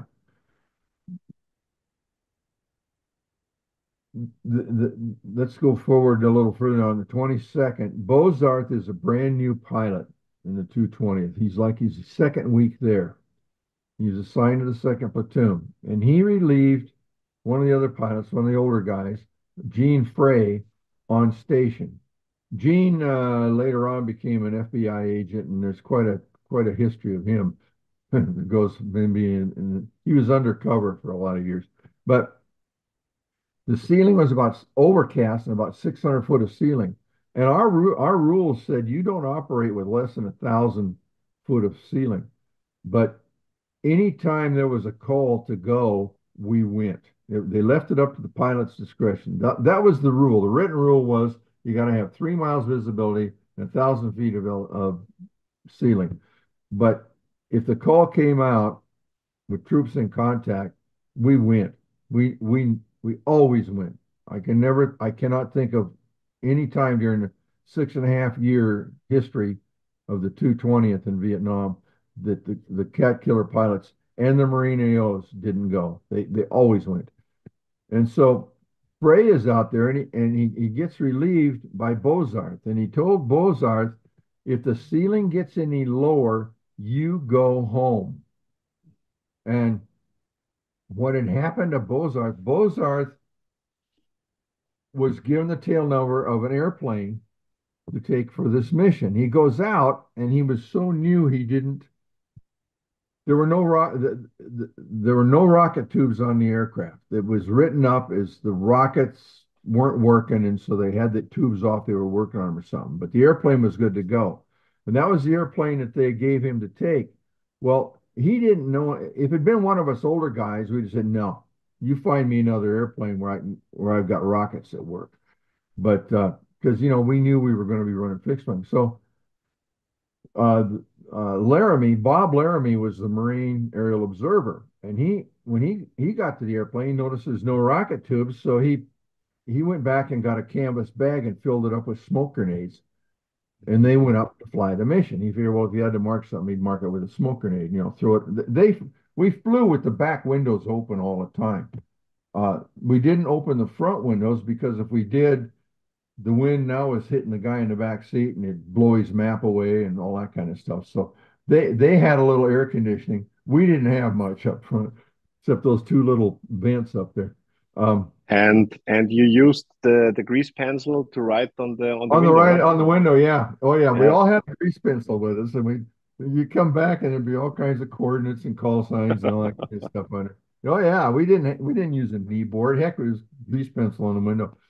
So they go out to fly this mission, and the ceiling had forced them down to about 400 feet above the ground. And there was a flight of A4s that came up, and they found a break in the overcast, and they came in under it and asked if they'd mark the target. And they were somewhere along the west southwest wall over there, and they flew over the position, and they the backseater threw out a smoke grenade to mark the target, and they opened up on them with a 12.7 machine gun, and according to Laramie, one of the rounds hit Bozarth in the head, so he was dead instantly. And it also, he opened up on him and it hit the engine. The engine dies. So Laramie had the presence of mind. Usually when we flew, the back seat, the rudder pedals were rotated forward. They weren't sticking up, and they had a little stick for the back, and it was a little strap with a canvas strap with a snap on it, sitting on the side. Well, he got that stick in the hole, and he was able to guide the airplane, and they glided across the Perfume River and crashed into the front of a building on the other side. And there was a bunch of Marines saw it happen. They went over and they pulled Laramie out of it. He was burned uh, uh, in the process, but they sent him home. But Bozarth was gone instantly. And to this day, looking back, I just know that you get kind of fatalistic in your view of things sometimes if you spend enough time in aviation. And any of us older guys, if they told us to take that airplane and we saw with no rocket tubes on it, we said, no, you give us another airplane. And maintenance there, they'd have done something. But Bozarth wasn't experienced enough to know to make that decision. And they gave him an airplane, and he's a young first lieutenant, and he goes, okay, it's my airplane, let's go. And Laramie, he's going, well, there's no rockets, but I'll use smoke grenades. So that's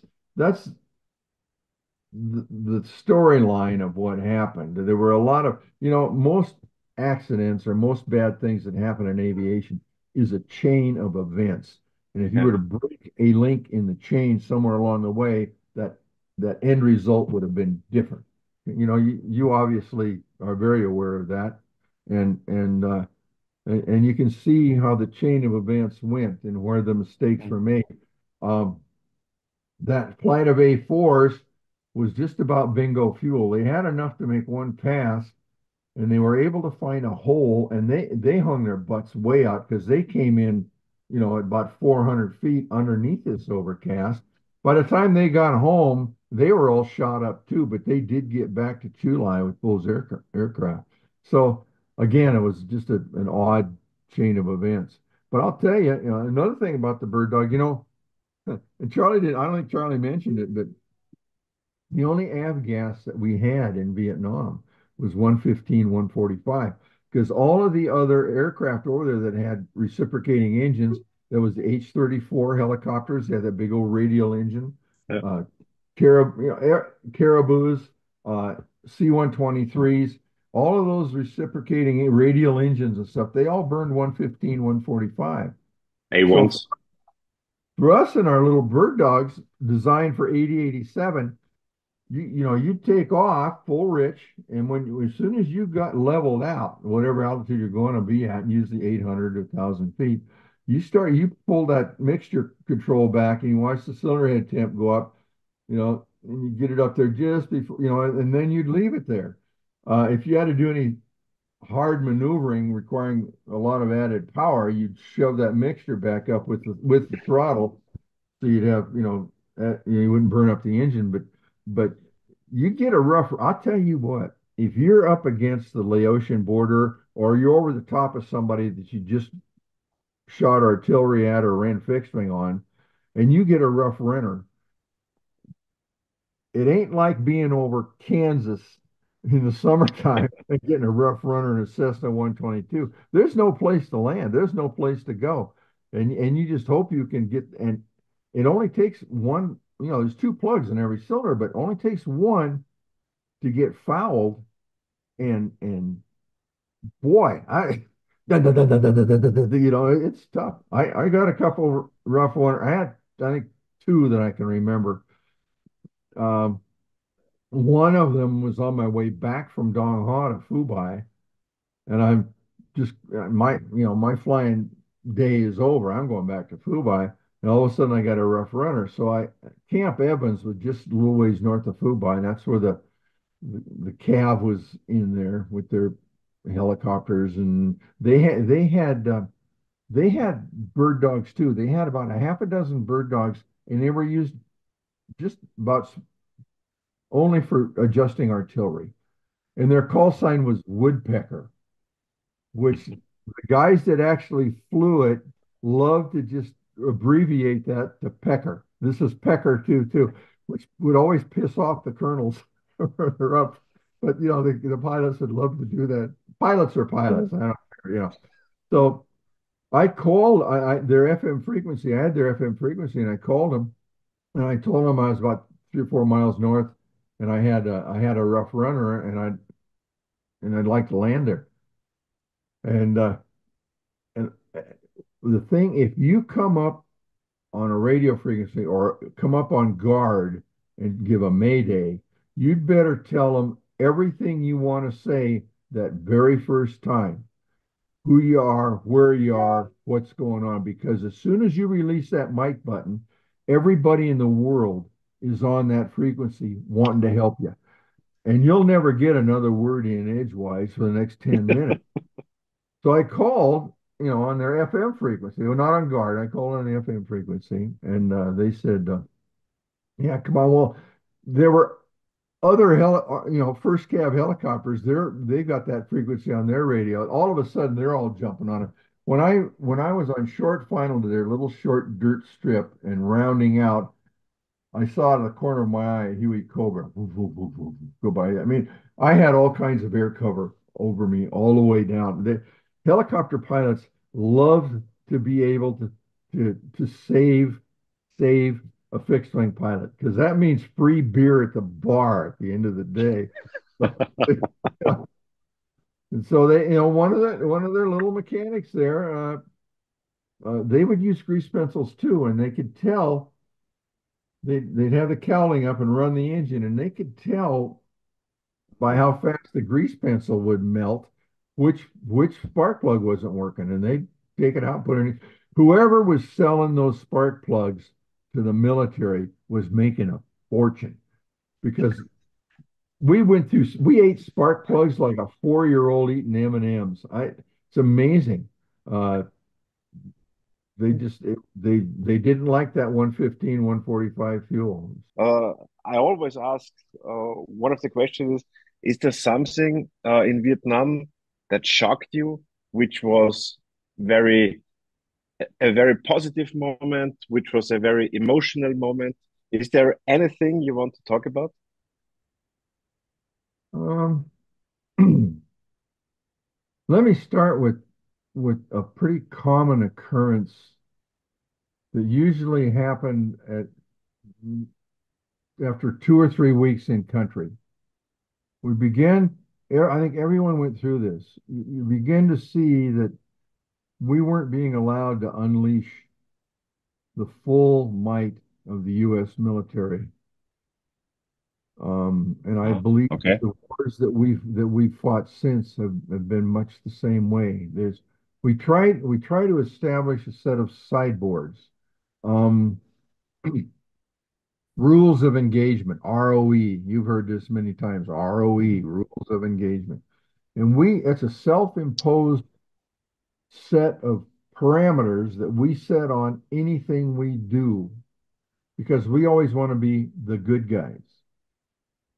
And those are rules that we put on ourselves. And invariably, the people that we are in conflict with, they don't operate by those rules. If they have any rules at all, they're not the same kind of rules that we have. And so there's no fire zones. There's certain things you can't do that, as you have seen in recent wars, we felt like we were fighting the battle with one hand tied behind us in a lot of cases. And um, that's kind of the downside. The good side, the good thing that happened. Uh, I think just a question. This was 1967, so you already had those feelings in 67, 68? Yeah, I got there in July of 1967, and by August, I had these feelings that, we're not being allowed to prosecute this thing Oh, to wow. the extent that we are capable of doing. We're being, held with their sideboards on what we can do and can't do. And that comes on very early, and maybe not so much for a grunt on the ground, but for us, our view was always just a little bit better. The guys on the ground could maybe see a couple hundred yards in any given direction, if that. And that was their world. For us, our world was different. We could see exactly what was going on the ground, and we could, and we're talking on the radio. We hear different inputs. We see what's going on. So we had a broader view, a clearer view of of how this whole thing was being prosecuted, and a lot of us kind of felt like, well, geez, if they just let us go on and invade North Vietnam, we could kick the snot out of these guys and go home. That was always that you would come up in conversation as we're sitting around having a couple beers in the evening, talking about what we'd done today and da da da da. So that that was kind of the downside. To me, the most positive thing was that we're a bunch of young Army pilots.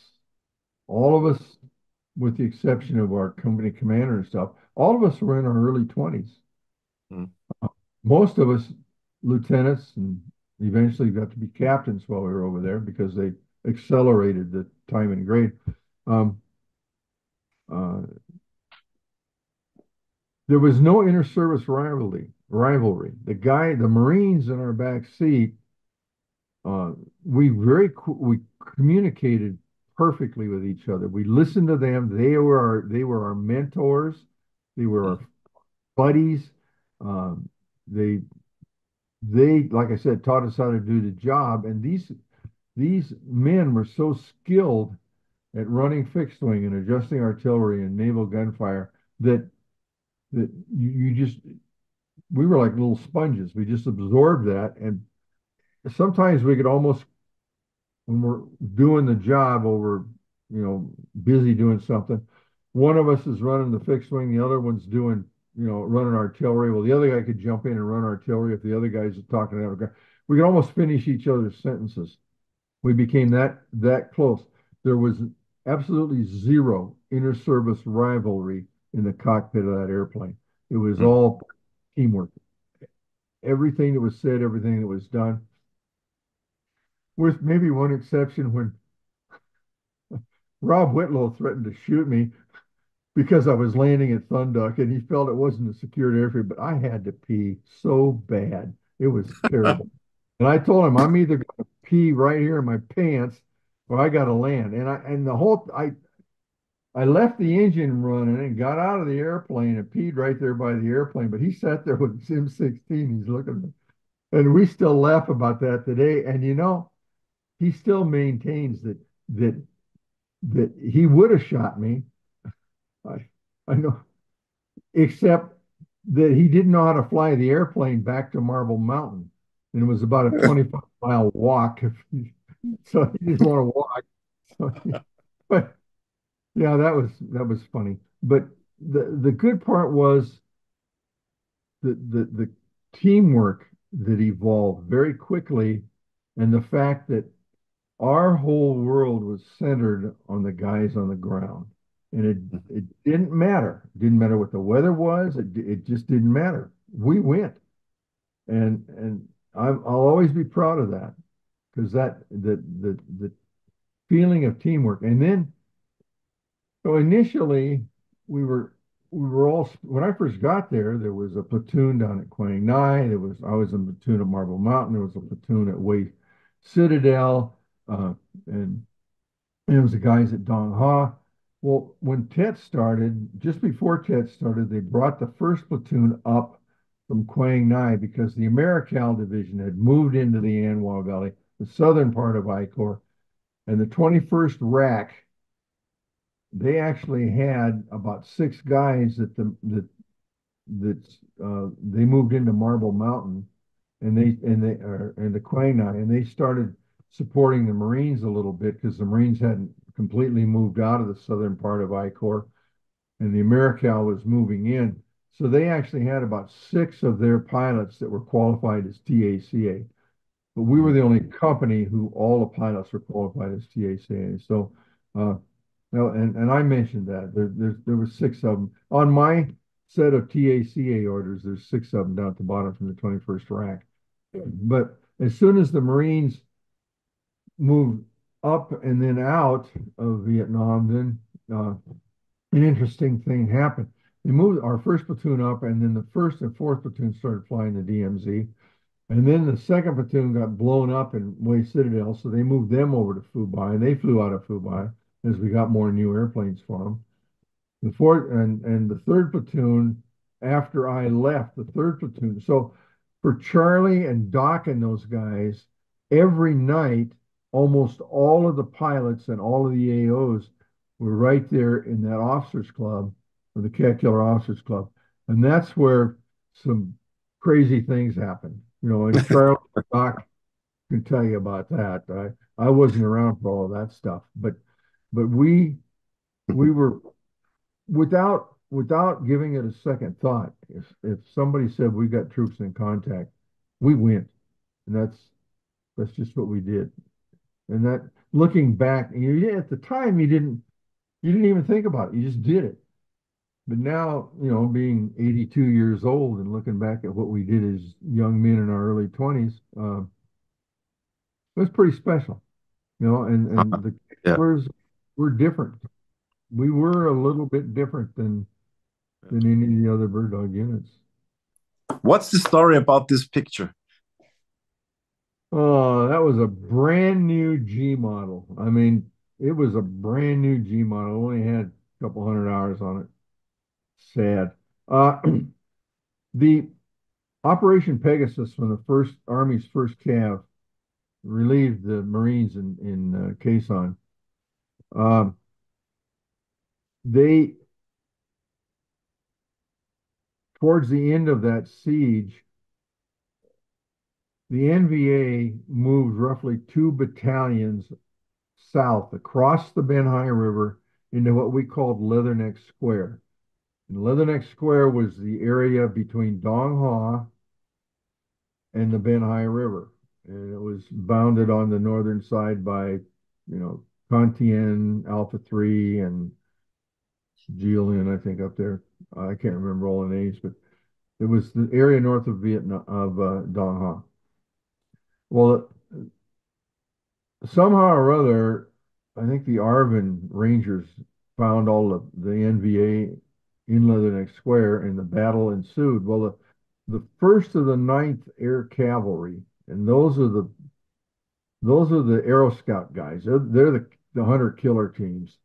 They jumped back, and they were operating out of Dong Ha, so immediately they engaged these NVA soldiers, and I don't think the NVA had any idea what they were up against, because they pretty well waxed them. And there was one day I'm up with an artillery observer, and we're flying around. We're going to adjust some artillery, and I noticed two H-13 helicopters. The Marines didn't have H-13s. It's a little. Do you remember the TV program MASH?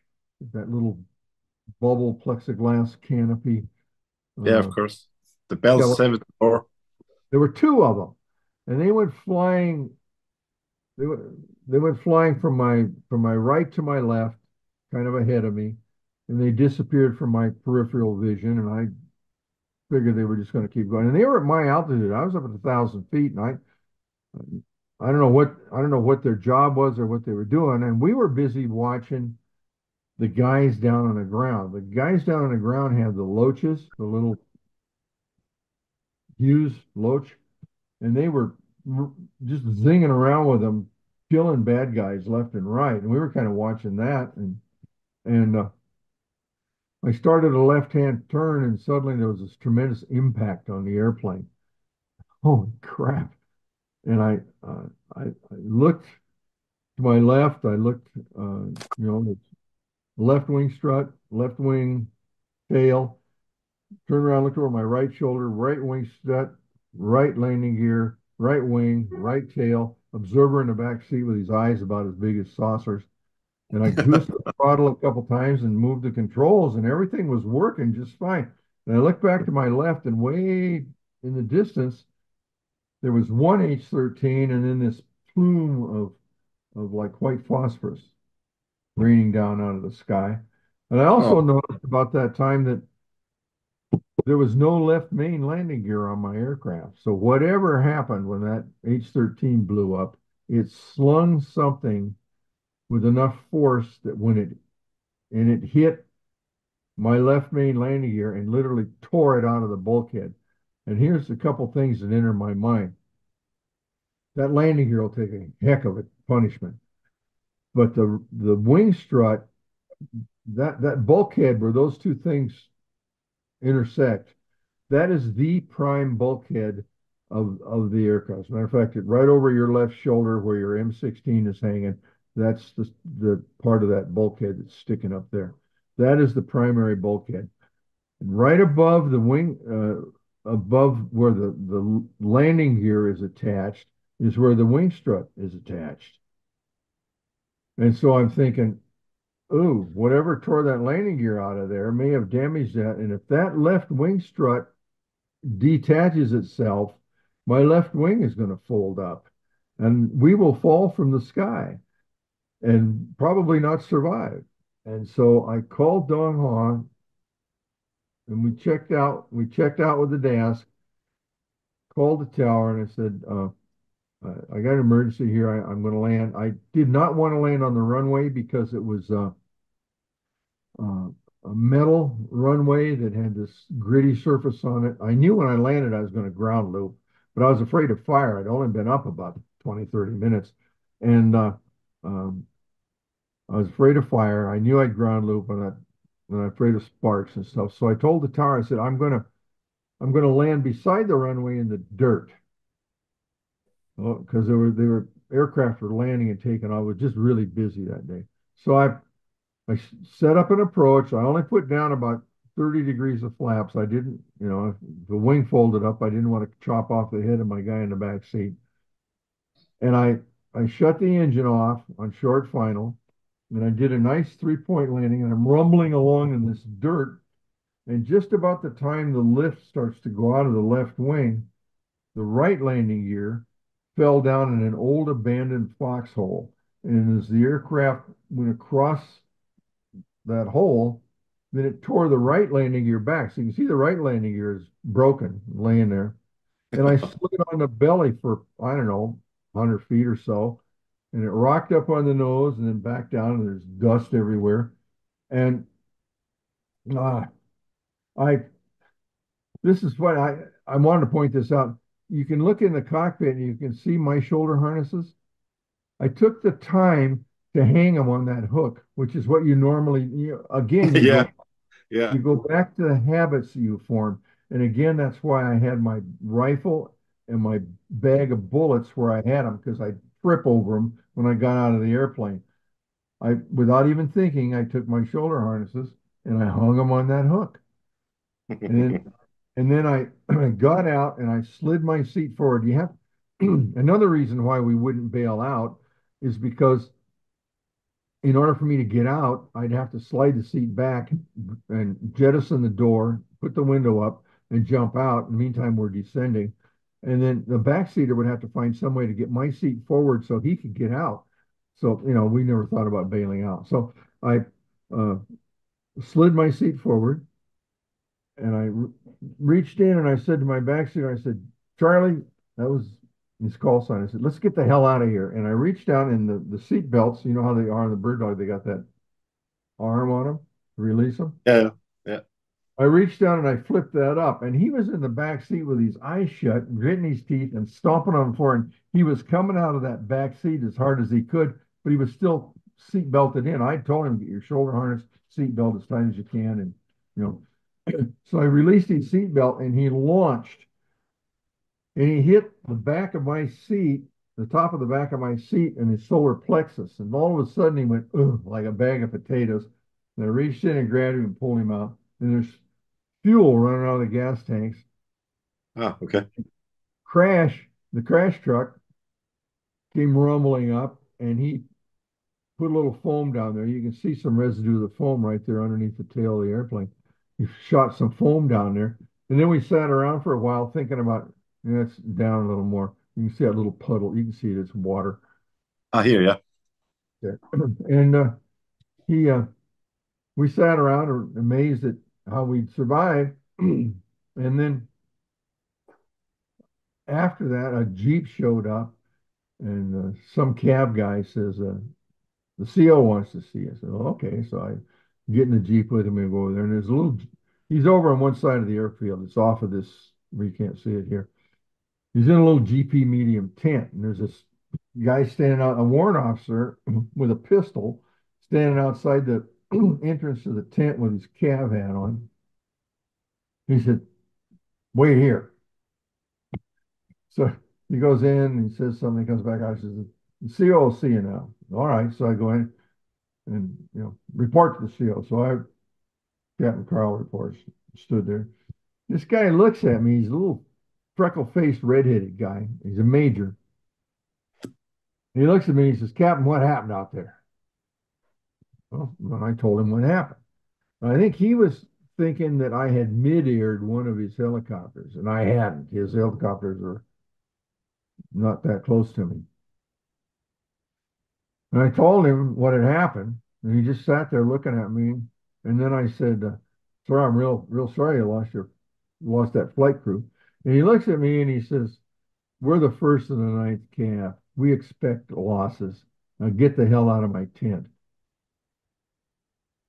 I'm thinking, I'm sure glad I'm not in the first CAF. I have an aside I'm going to show you here with this thing. Hang on a second. I'm going to show you a picture.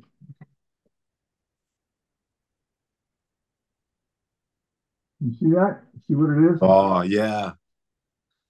That's Oh, my that's bird. a nice painting. Wow. Nice Okay. drawing. Yeah.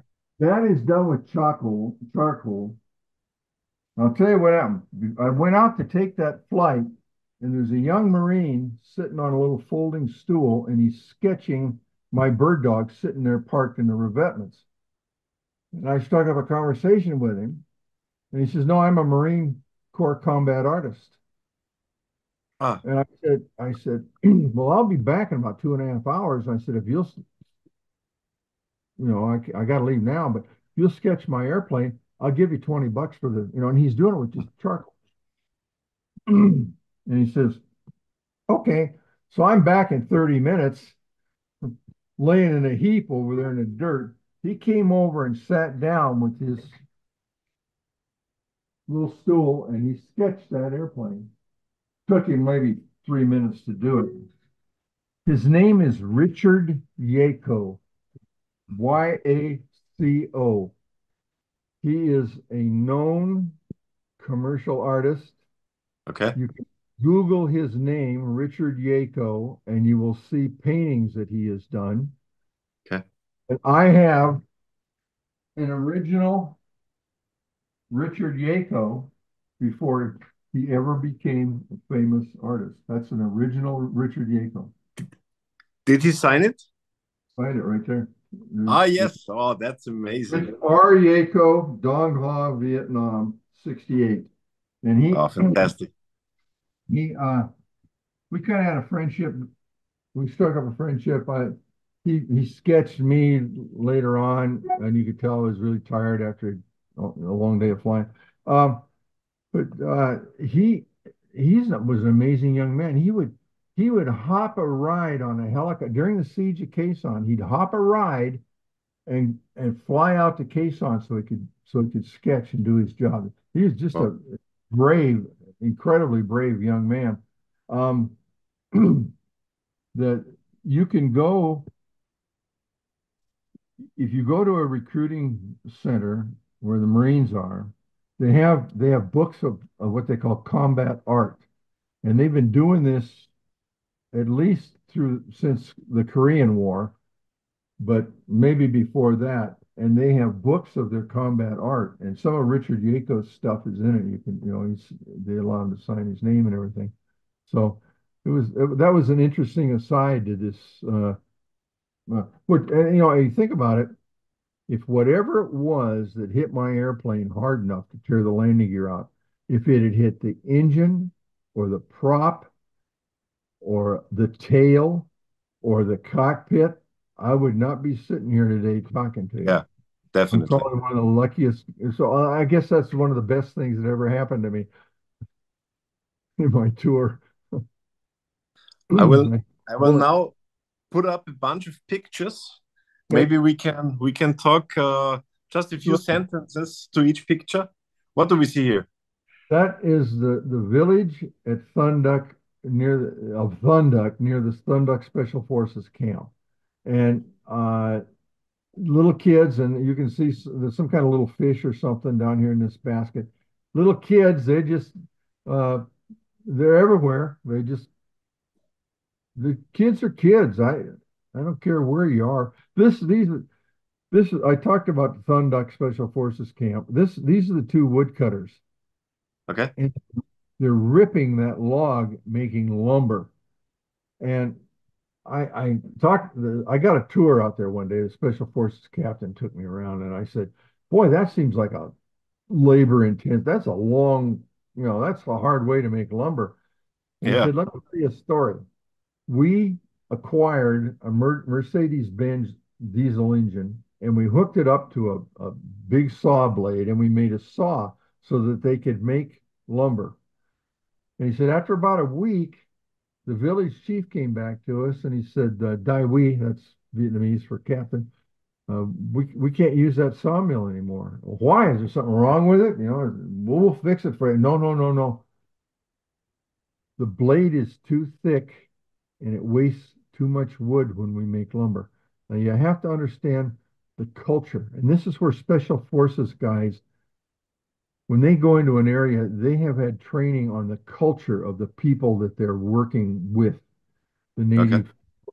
And this is so important because he said that village chief probably stewed over that for a week to come up with a reason that would save face. Save face is very important in the Oriental culture. In other words, you don't want to offend someone, particularly if they've given you a gift. A gift is something important that you give. And so Hmm. he could come back and say, look, we don't want the saw. These two guys down here would, doing this they're important. They have an important job to do. So this is sociology 101. Everybody in that village had a job. If you went back to that picture of the guys working with the saw, there's other guys down there working too. Everybody has a place. Everybody is contributing to the overall good things of that village. And Okay. so the village chief was concerned that if he just said, we really don't want it, these guys over here are doing that job, that would be an affront. And so he was found a way to blame it on the saw blade. Okay. The blade's too thick, it wastes too much wood when we make lumber. And then the captain told me, he says, then it dawned on me what he was saying, what he really meant. So this is it's the special forces guys, all the work that they did was just, and they still do that today. The special ops guys, they work real hard in integrating themselves with whoever they're supporting and whoever they're working with.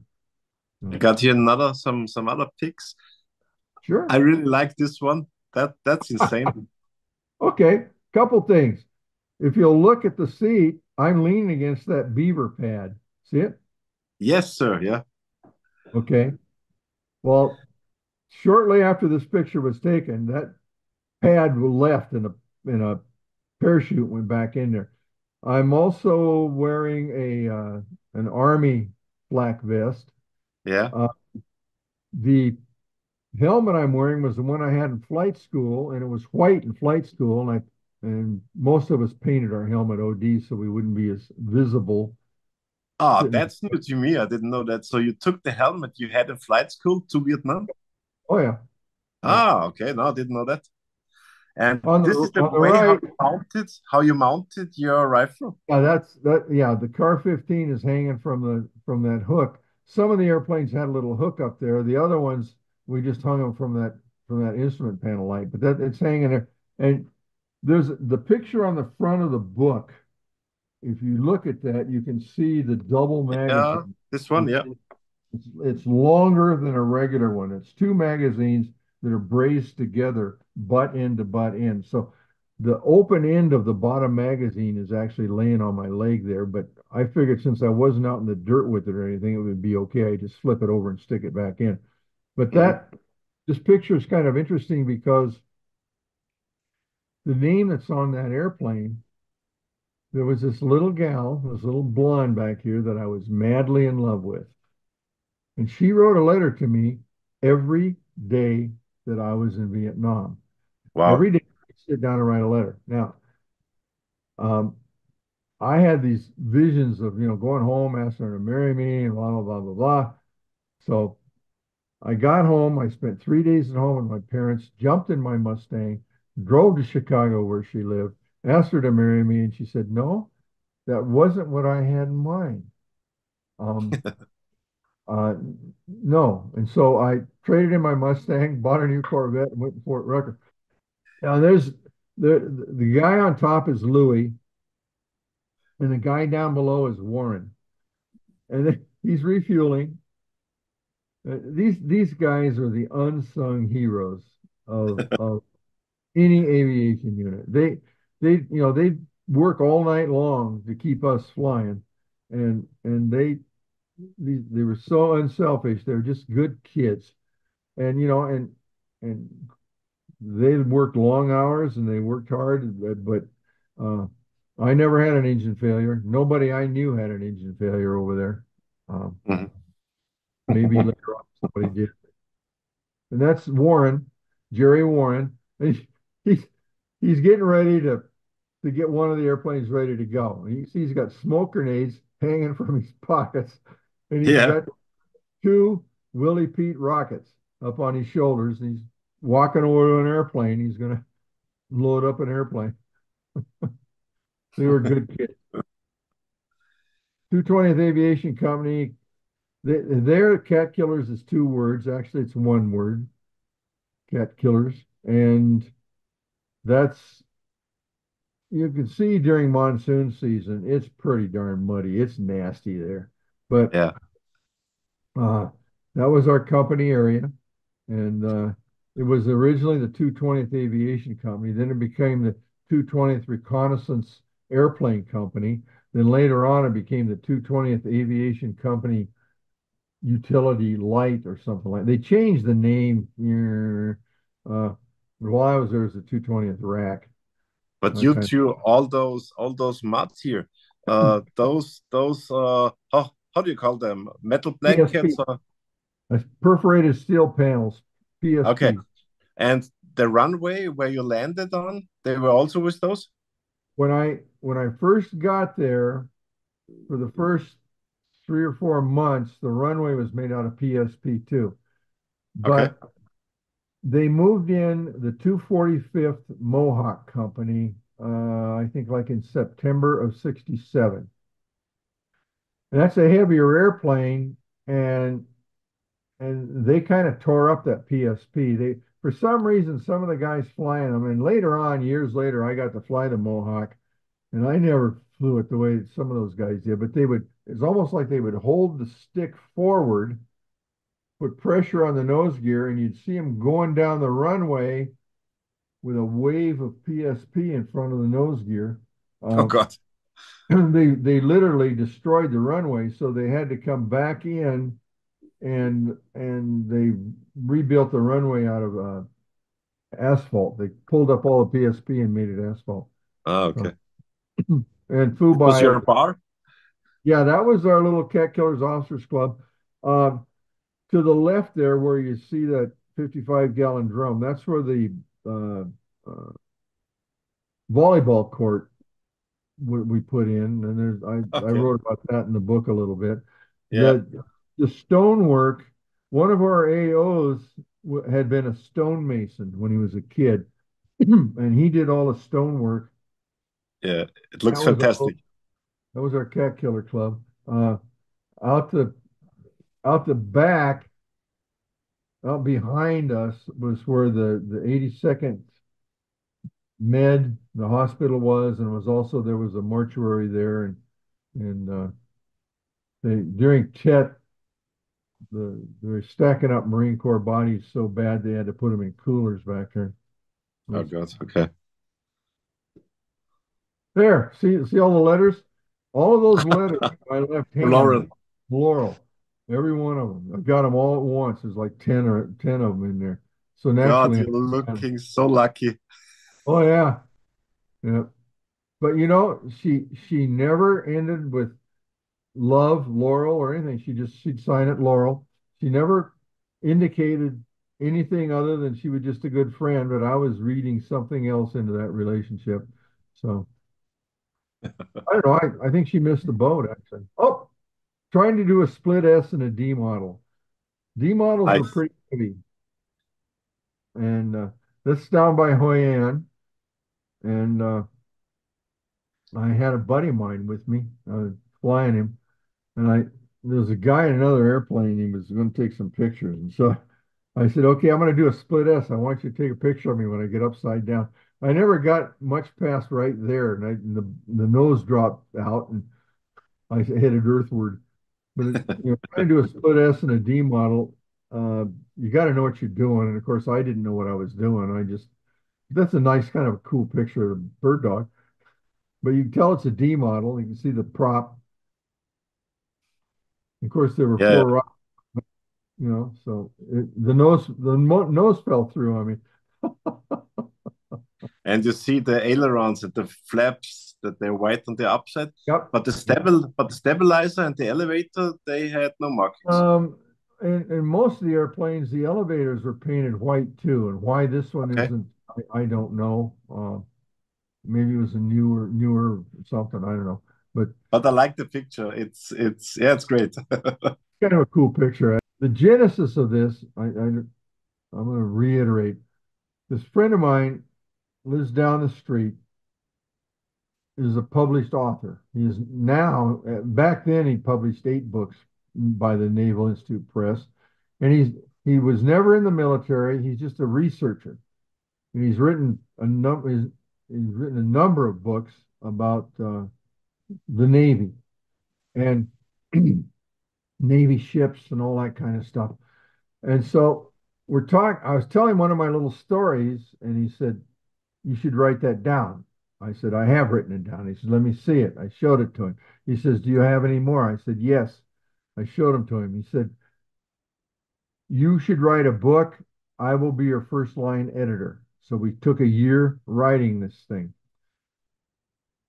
Tom is in the acknowledgments.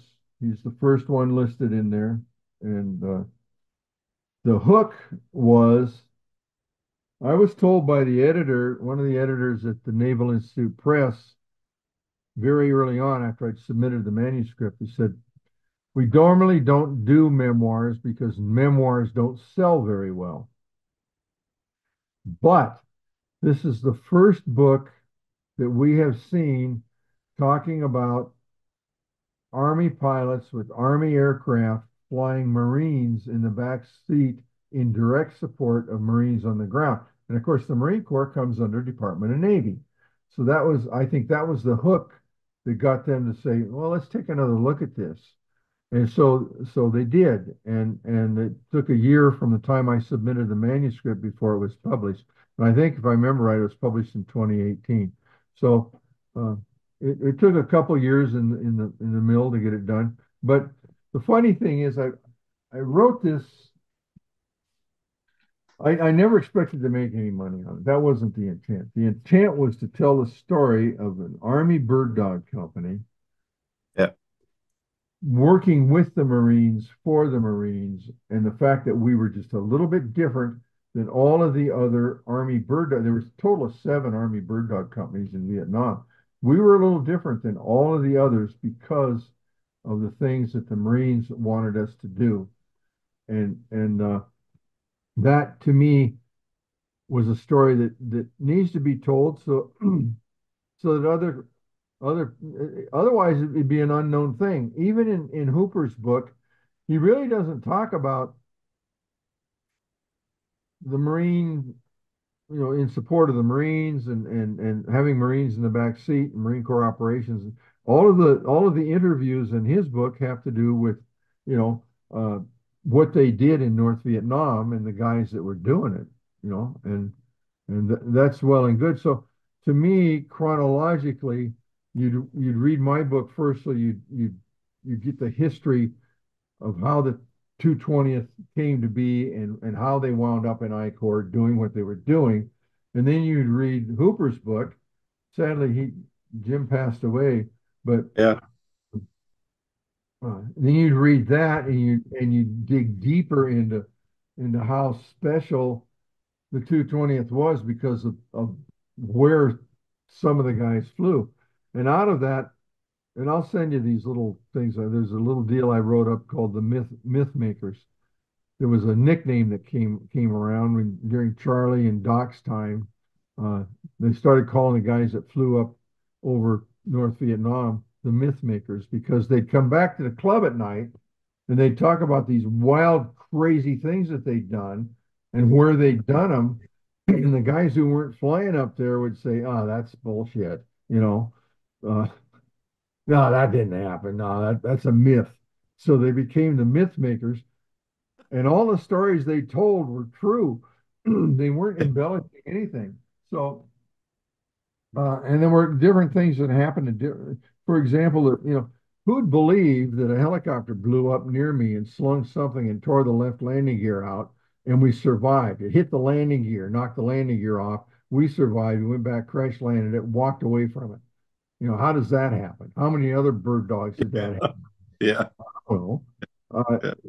it's just, it's kind of crazy. When I came back to Vietnam and I'm flying D phase, let me give you a little background. We were the last class, the Red Hat class that graduated in June 1967 from flight school. We were the last class that did A phase and B phase at Fort Stewart in the Bird Dog. And then we got to Fort Rucker and we got in the Baron for 50 hours and flew instruments. And then we got back in the Bird Dog for D phase. And when we went through, we were the test group. They had written this new syllabus for the guys that were coming behind us because when they got to Fort Rucker, they already had 100 hours in the T-41. That's that six-cylinder Cessna 172, Yeah. and it's got a nose gear. Yeah. So they get 100 hours in that at Fort Stewart. Then they get to Fort Rucker and they get another 100 hours in the Baron nose gear. Yeah. Now you got to transition them into a tail dragger because most of them were going to fly the Bird Dog when they got to Vietnam. So there was I think it was 4 or 5 weeks phase there, and it was called D phase, Delta phase. And that's where we would transition the guys into the Bird Dog, the tail dragger. And we go through this basic stuff that they did in A phase and B phase, takeoff and landings, power on landings, power off landings, landing over the barrier, navigating, just basic stuff. And then when they left us, they would go into tactics, which was 4 weeks. And this is where they'd hang bundles up underneath on the shackles, bomb shackles. They'd hang a bundle up there for delivering, which we never did because, as I said in the book, it's like somebody had a syllabus from World War II or Korea, and they hadn't upgraded it to today when they have Hueys to deliver junk. They still had bird dogs delivering stuff, and they shot rockets and they supposedly adjusted artillery. Although I got to adjust 2 rounds, which because they were short bullets. So it was different, like the way they wanted us to fire rockets. I said, okay, you're flying around 1,000 feet. They wanted us to climb up to 3,000 feet. That takes 5 minutes. When you think about that. In a fluid environment, 5 minutes later, you're at 3,000 feet. Then they want you to pull on the carbide, retard the power, lower 30 degrees of flaps, get the nose pointed down, and whatever you're going to shoot the rocket at. Well, by then, you're holding forward pressure on the stick to keep the nose going down. So when the rocket left, they go into the relative wind. Think about that. You're forcing the nose down. When the rocket leaves the tube, it's not going to go that way. It's going to go that way. Yeah. Okay, makes sense. So now whatever you're looking at and shooting at isn't where the rocket goes. It goes somewhere else. But that's how I was taught to fire the rocket. And that's why I mentioned when I got to Vietnam, I kind of found another way. You pull the carbide on, pull the power on, and the nose just drops, pull the trigger, you go. And you don't ever have to overfly the target. The way they taught me to do it, you're over the top of whatever you're shooting at. They might be shooting back.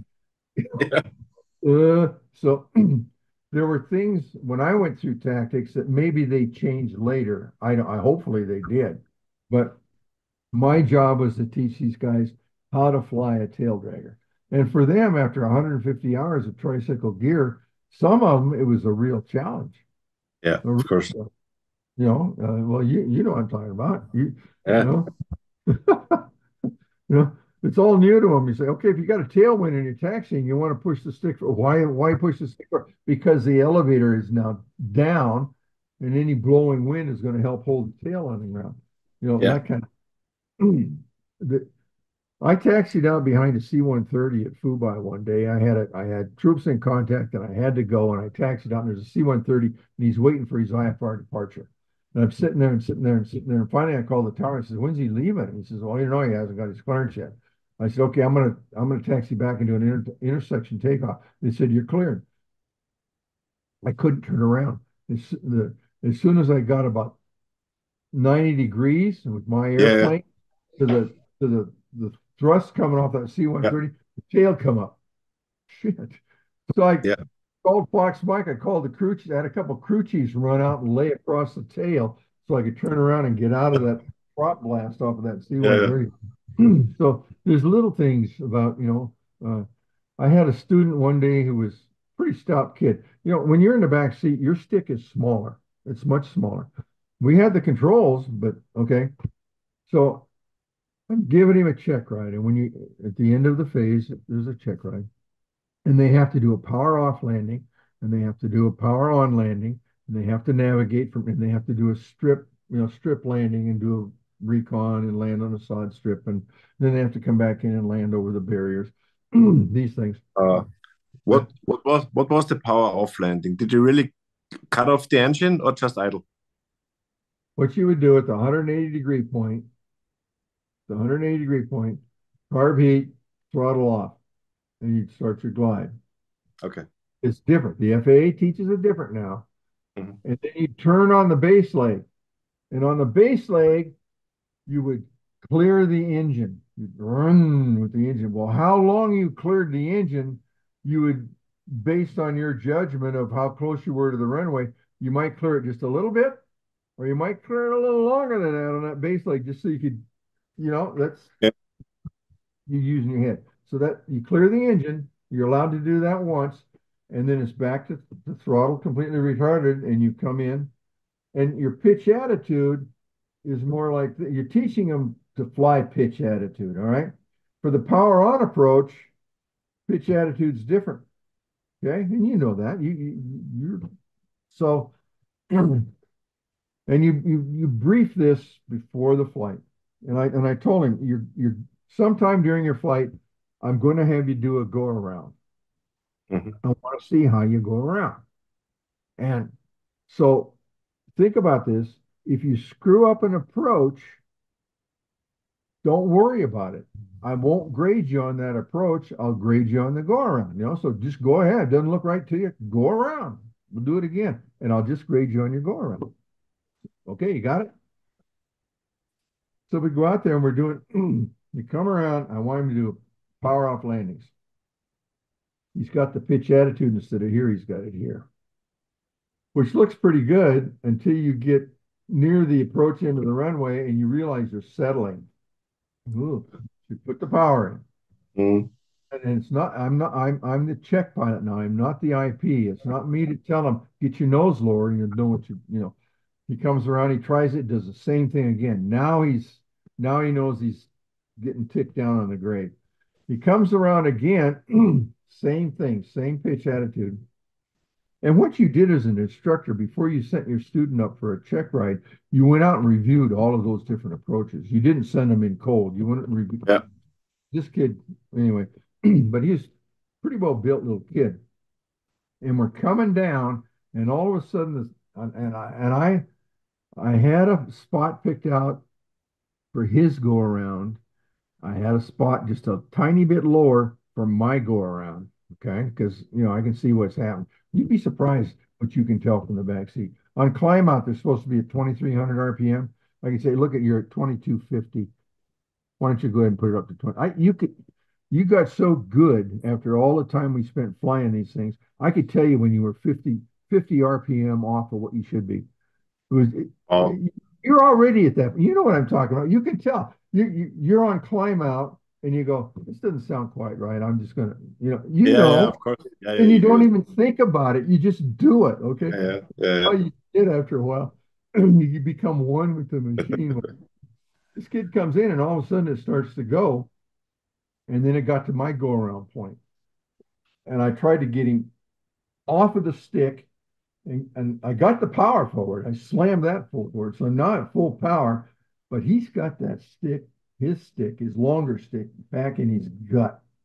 By now he's got it in his gut. And we hit in a perfect 3-point pitch attitude.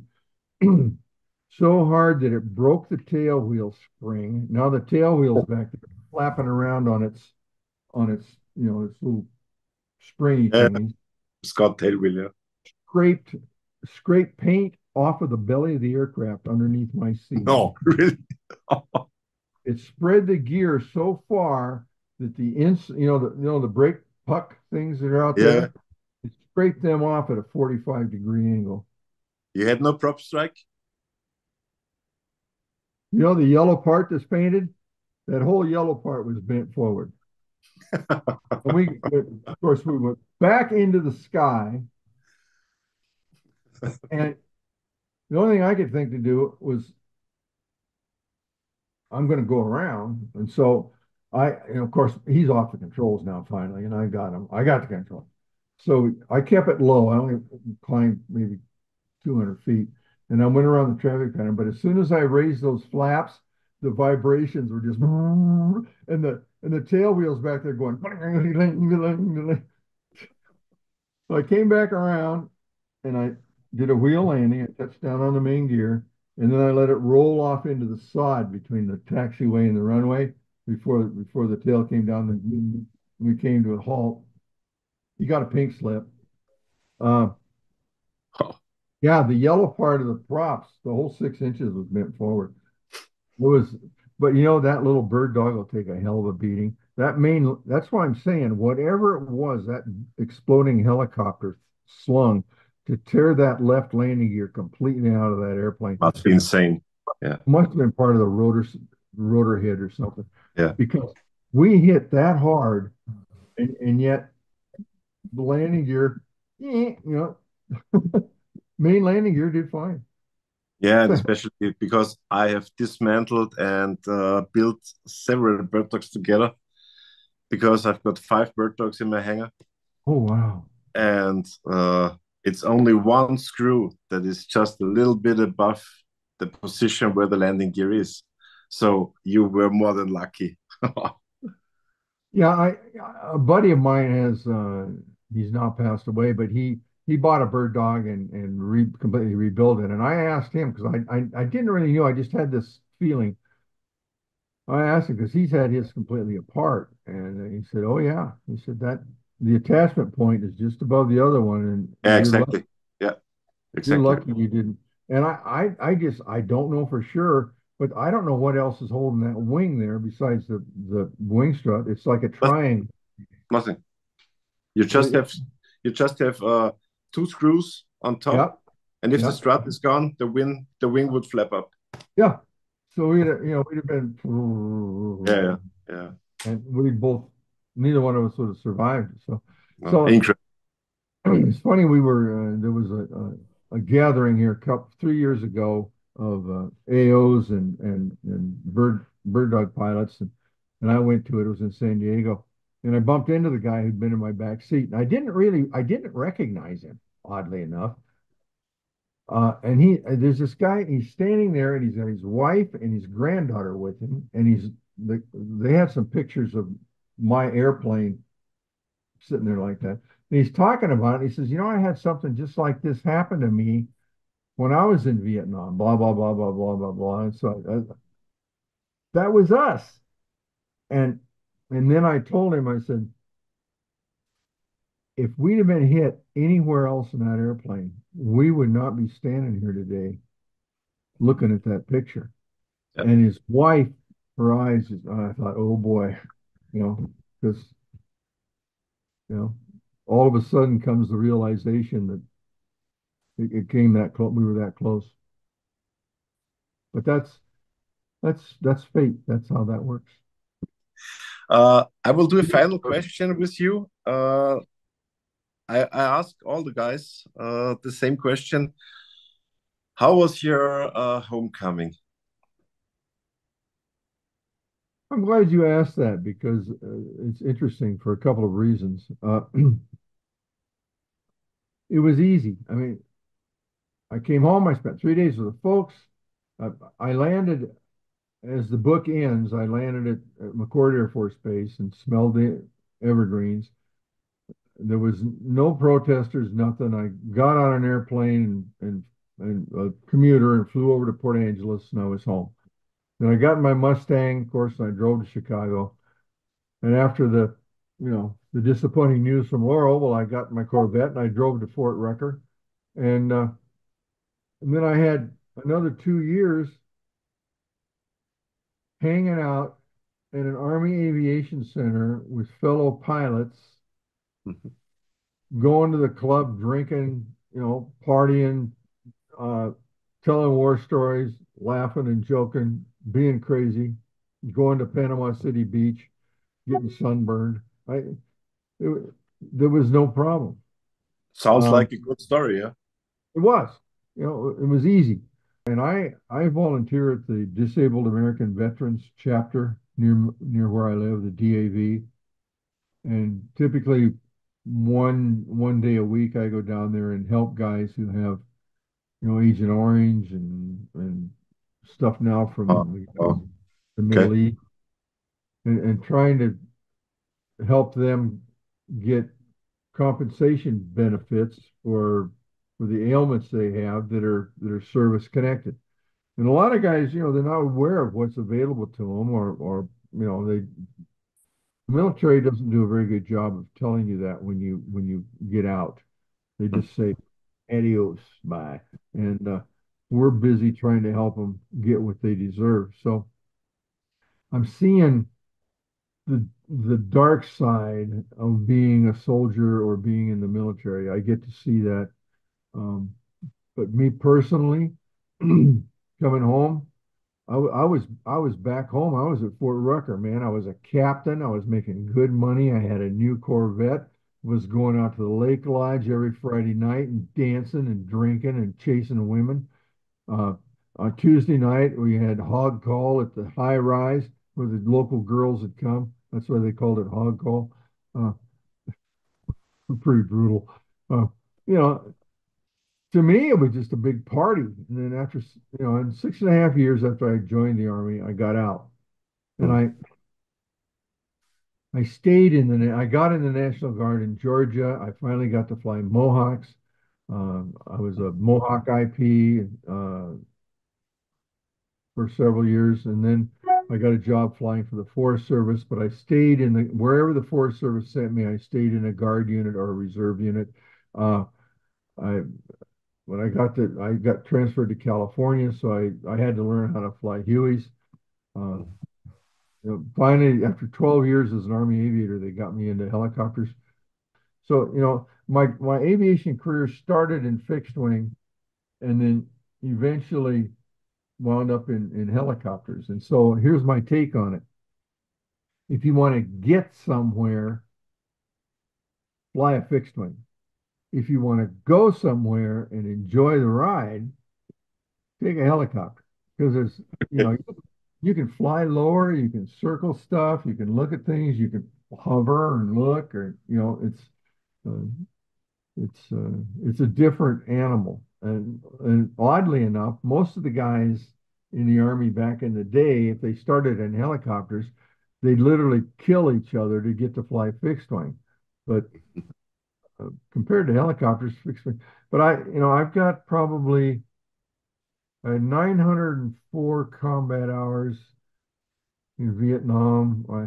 I probably got a couple thousand. I probably 700 or 800 hours as a bird dog IP in the back seat, Oh, plus flight school and 150 hours in the bird dog and flight school. So I'm probably getting close to, a couple thousand hours in the bird dog. And well, okay, sir. Hey, is there anything else you want to tell? yeah, what? I'd like to sit back with you on a porch somewhere, you and your That would be father, cool. and a couple of nice cold beers and just sit and chat. That's what I'd like to do, really. Yeah, absolutely. Because you know, your father is kind of at the beginning, and I was in the middle, and you and your son are now at the end of this Mm, continuum of the bird dog, and what a special little airplane it was, and yeah. it all began with the Army saying, hey, we need something different. And actually, at the 1,400 pounds, the arm part of the specs the Army put in there was it had to be no more than 1,200 pounds empty weight, and it's 1,400 pounds. And so, even though they came in overweight, the fact that it's got that six-cylinder engine in it, you you don't have to worry about it. And uh, what a neat little airplane! Wow. And there's been a lot of, I was never a hero, but man, I flew with some heroes. Man, I tell you, but there was quite a mix of unique individuals Mm, who were cat killers. And you've met a couple of them. You've met Doc. You've met Charlie. mm. There's some very, very interesting guys. And I would not. I will end with this. I honestly would not trade that year for $1 million. And I mean it.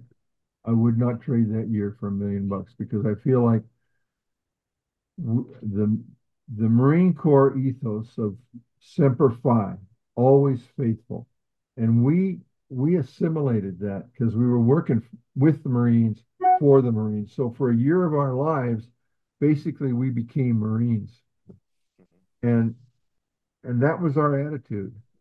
And that's how we operated. And to me, I've never encountered that since, and it just very, very special in my memory. And um, I wouldn't trade it for anything.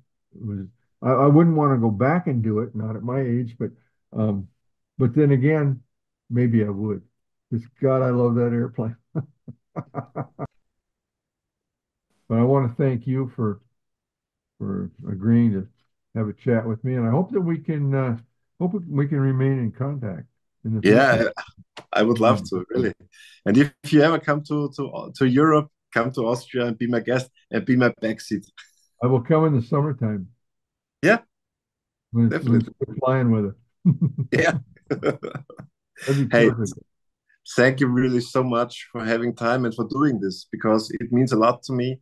I do it for also for my son. Your history has to be told. Yes. And as I mentioned before, maybe in 10 years, my son looks this video and thinks, oh, daddy spoke with all those cool Yeah. guys. Yeah. Oh yeah. Yeah. That's awesome. That is really Yeah. awesome. I'm 82. All of us are getting towards the end of our journey, and but gosh, it's been a great ride. It's been a heck of a ride. It's Yeah. all the things.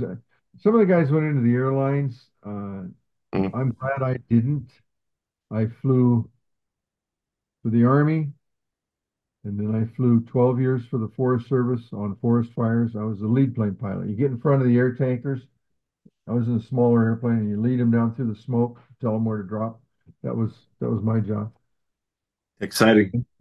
It was exciting, Yeah. adrenaline. And then I decided I was going to change agencies, and I changed agencies to customs, and I flew drug interdiction for 12 Oh, years. And that okay. took me to South America and Central America and Mexico. Okay. That wasn't as gratifying work as flying on forest fires. Then I retired from the government, and I went to work flying a helicopter for a local TV station for about 3 years. And then that contract ran out, so I went back to flying as a contract helicopter pilot on forest fires, and that was not that good. Some of it was good, and some of it wasn't so good. But and then in 2004, I flew my last flight. I tied it down and filled out the logbook and walked away. That's it. And since then, I got memories, and I get to meet and encounter and experience with someone like you. That's huge. Great. Thank you so much, Fred. I really appreciate it. All right, buddy. Thank you very Bye. much. Bye. Ciao. Bye. Gentlemen, this was Ray Caryl. What a nice guy. Oh my God. We did a 4.5 hours interview. I wanted to cut it and edit it together to 1.5 hours. But hey, this is his story and it has to be told. And I really enjoyed every minute of this interview. So I kept those 4.5 hours. I edited to 3 hours and maybe you watched it in 2 parts. But I think it's worth watching and please give me a thumbs up. And I would really appreciate to read some comments below. Thanks for watching.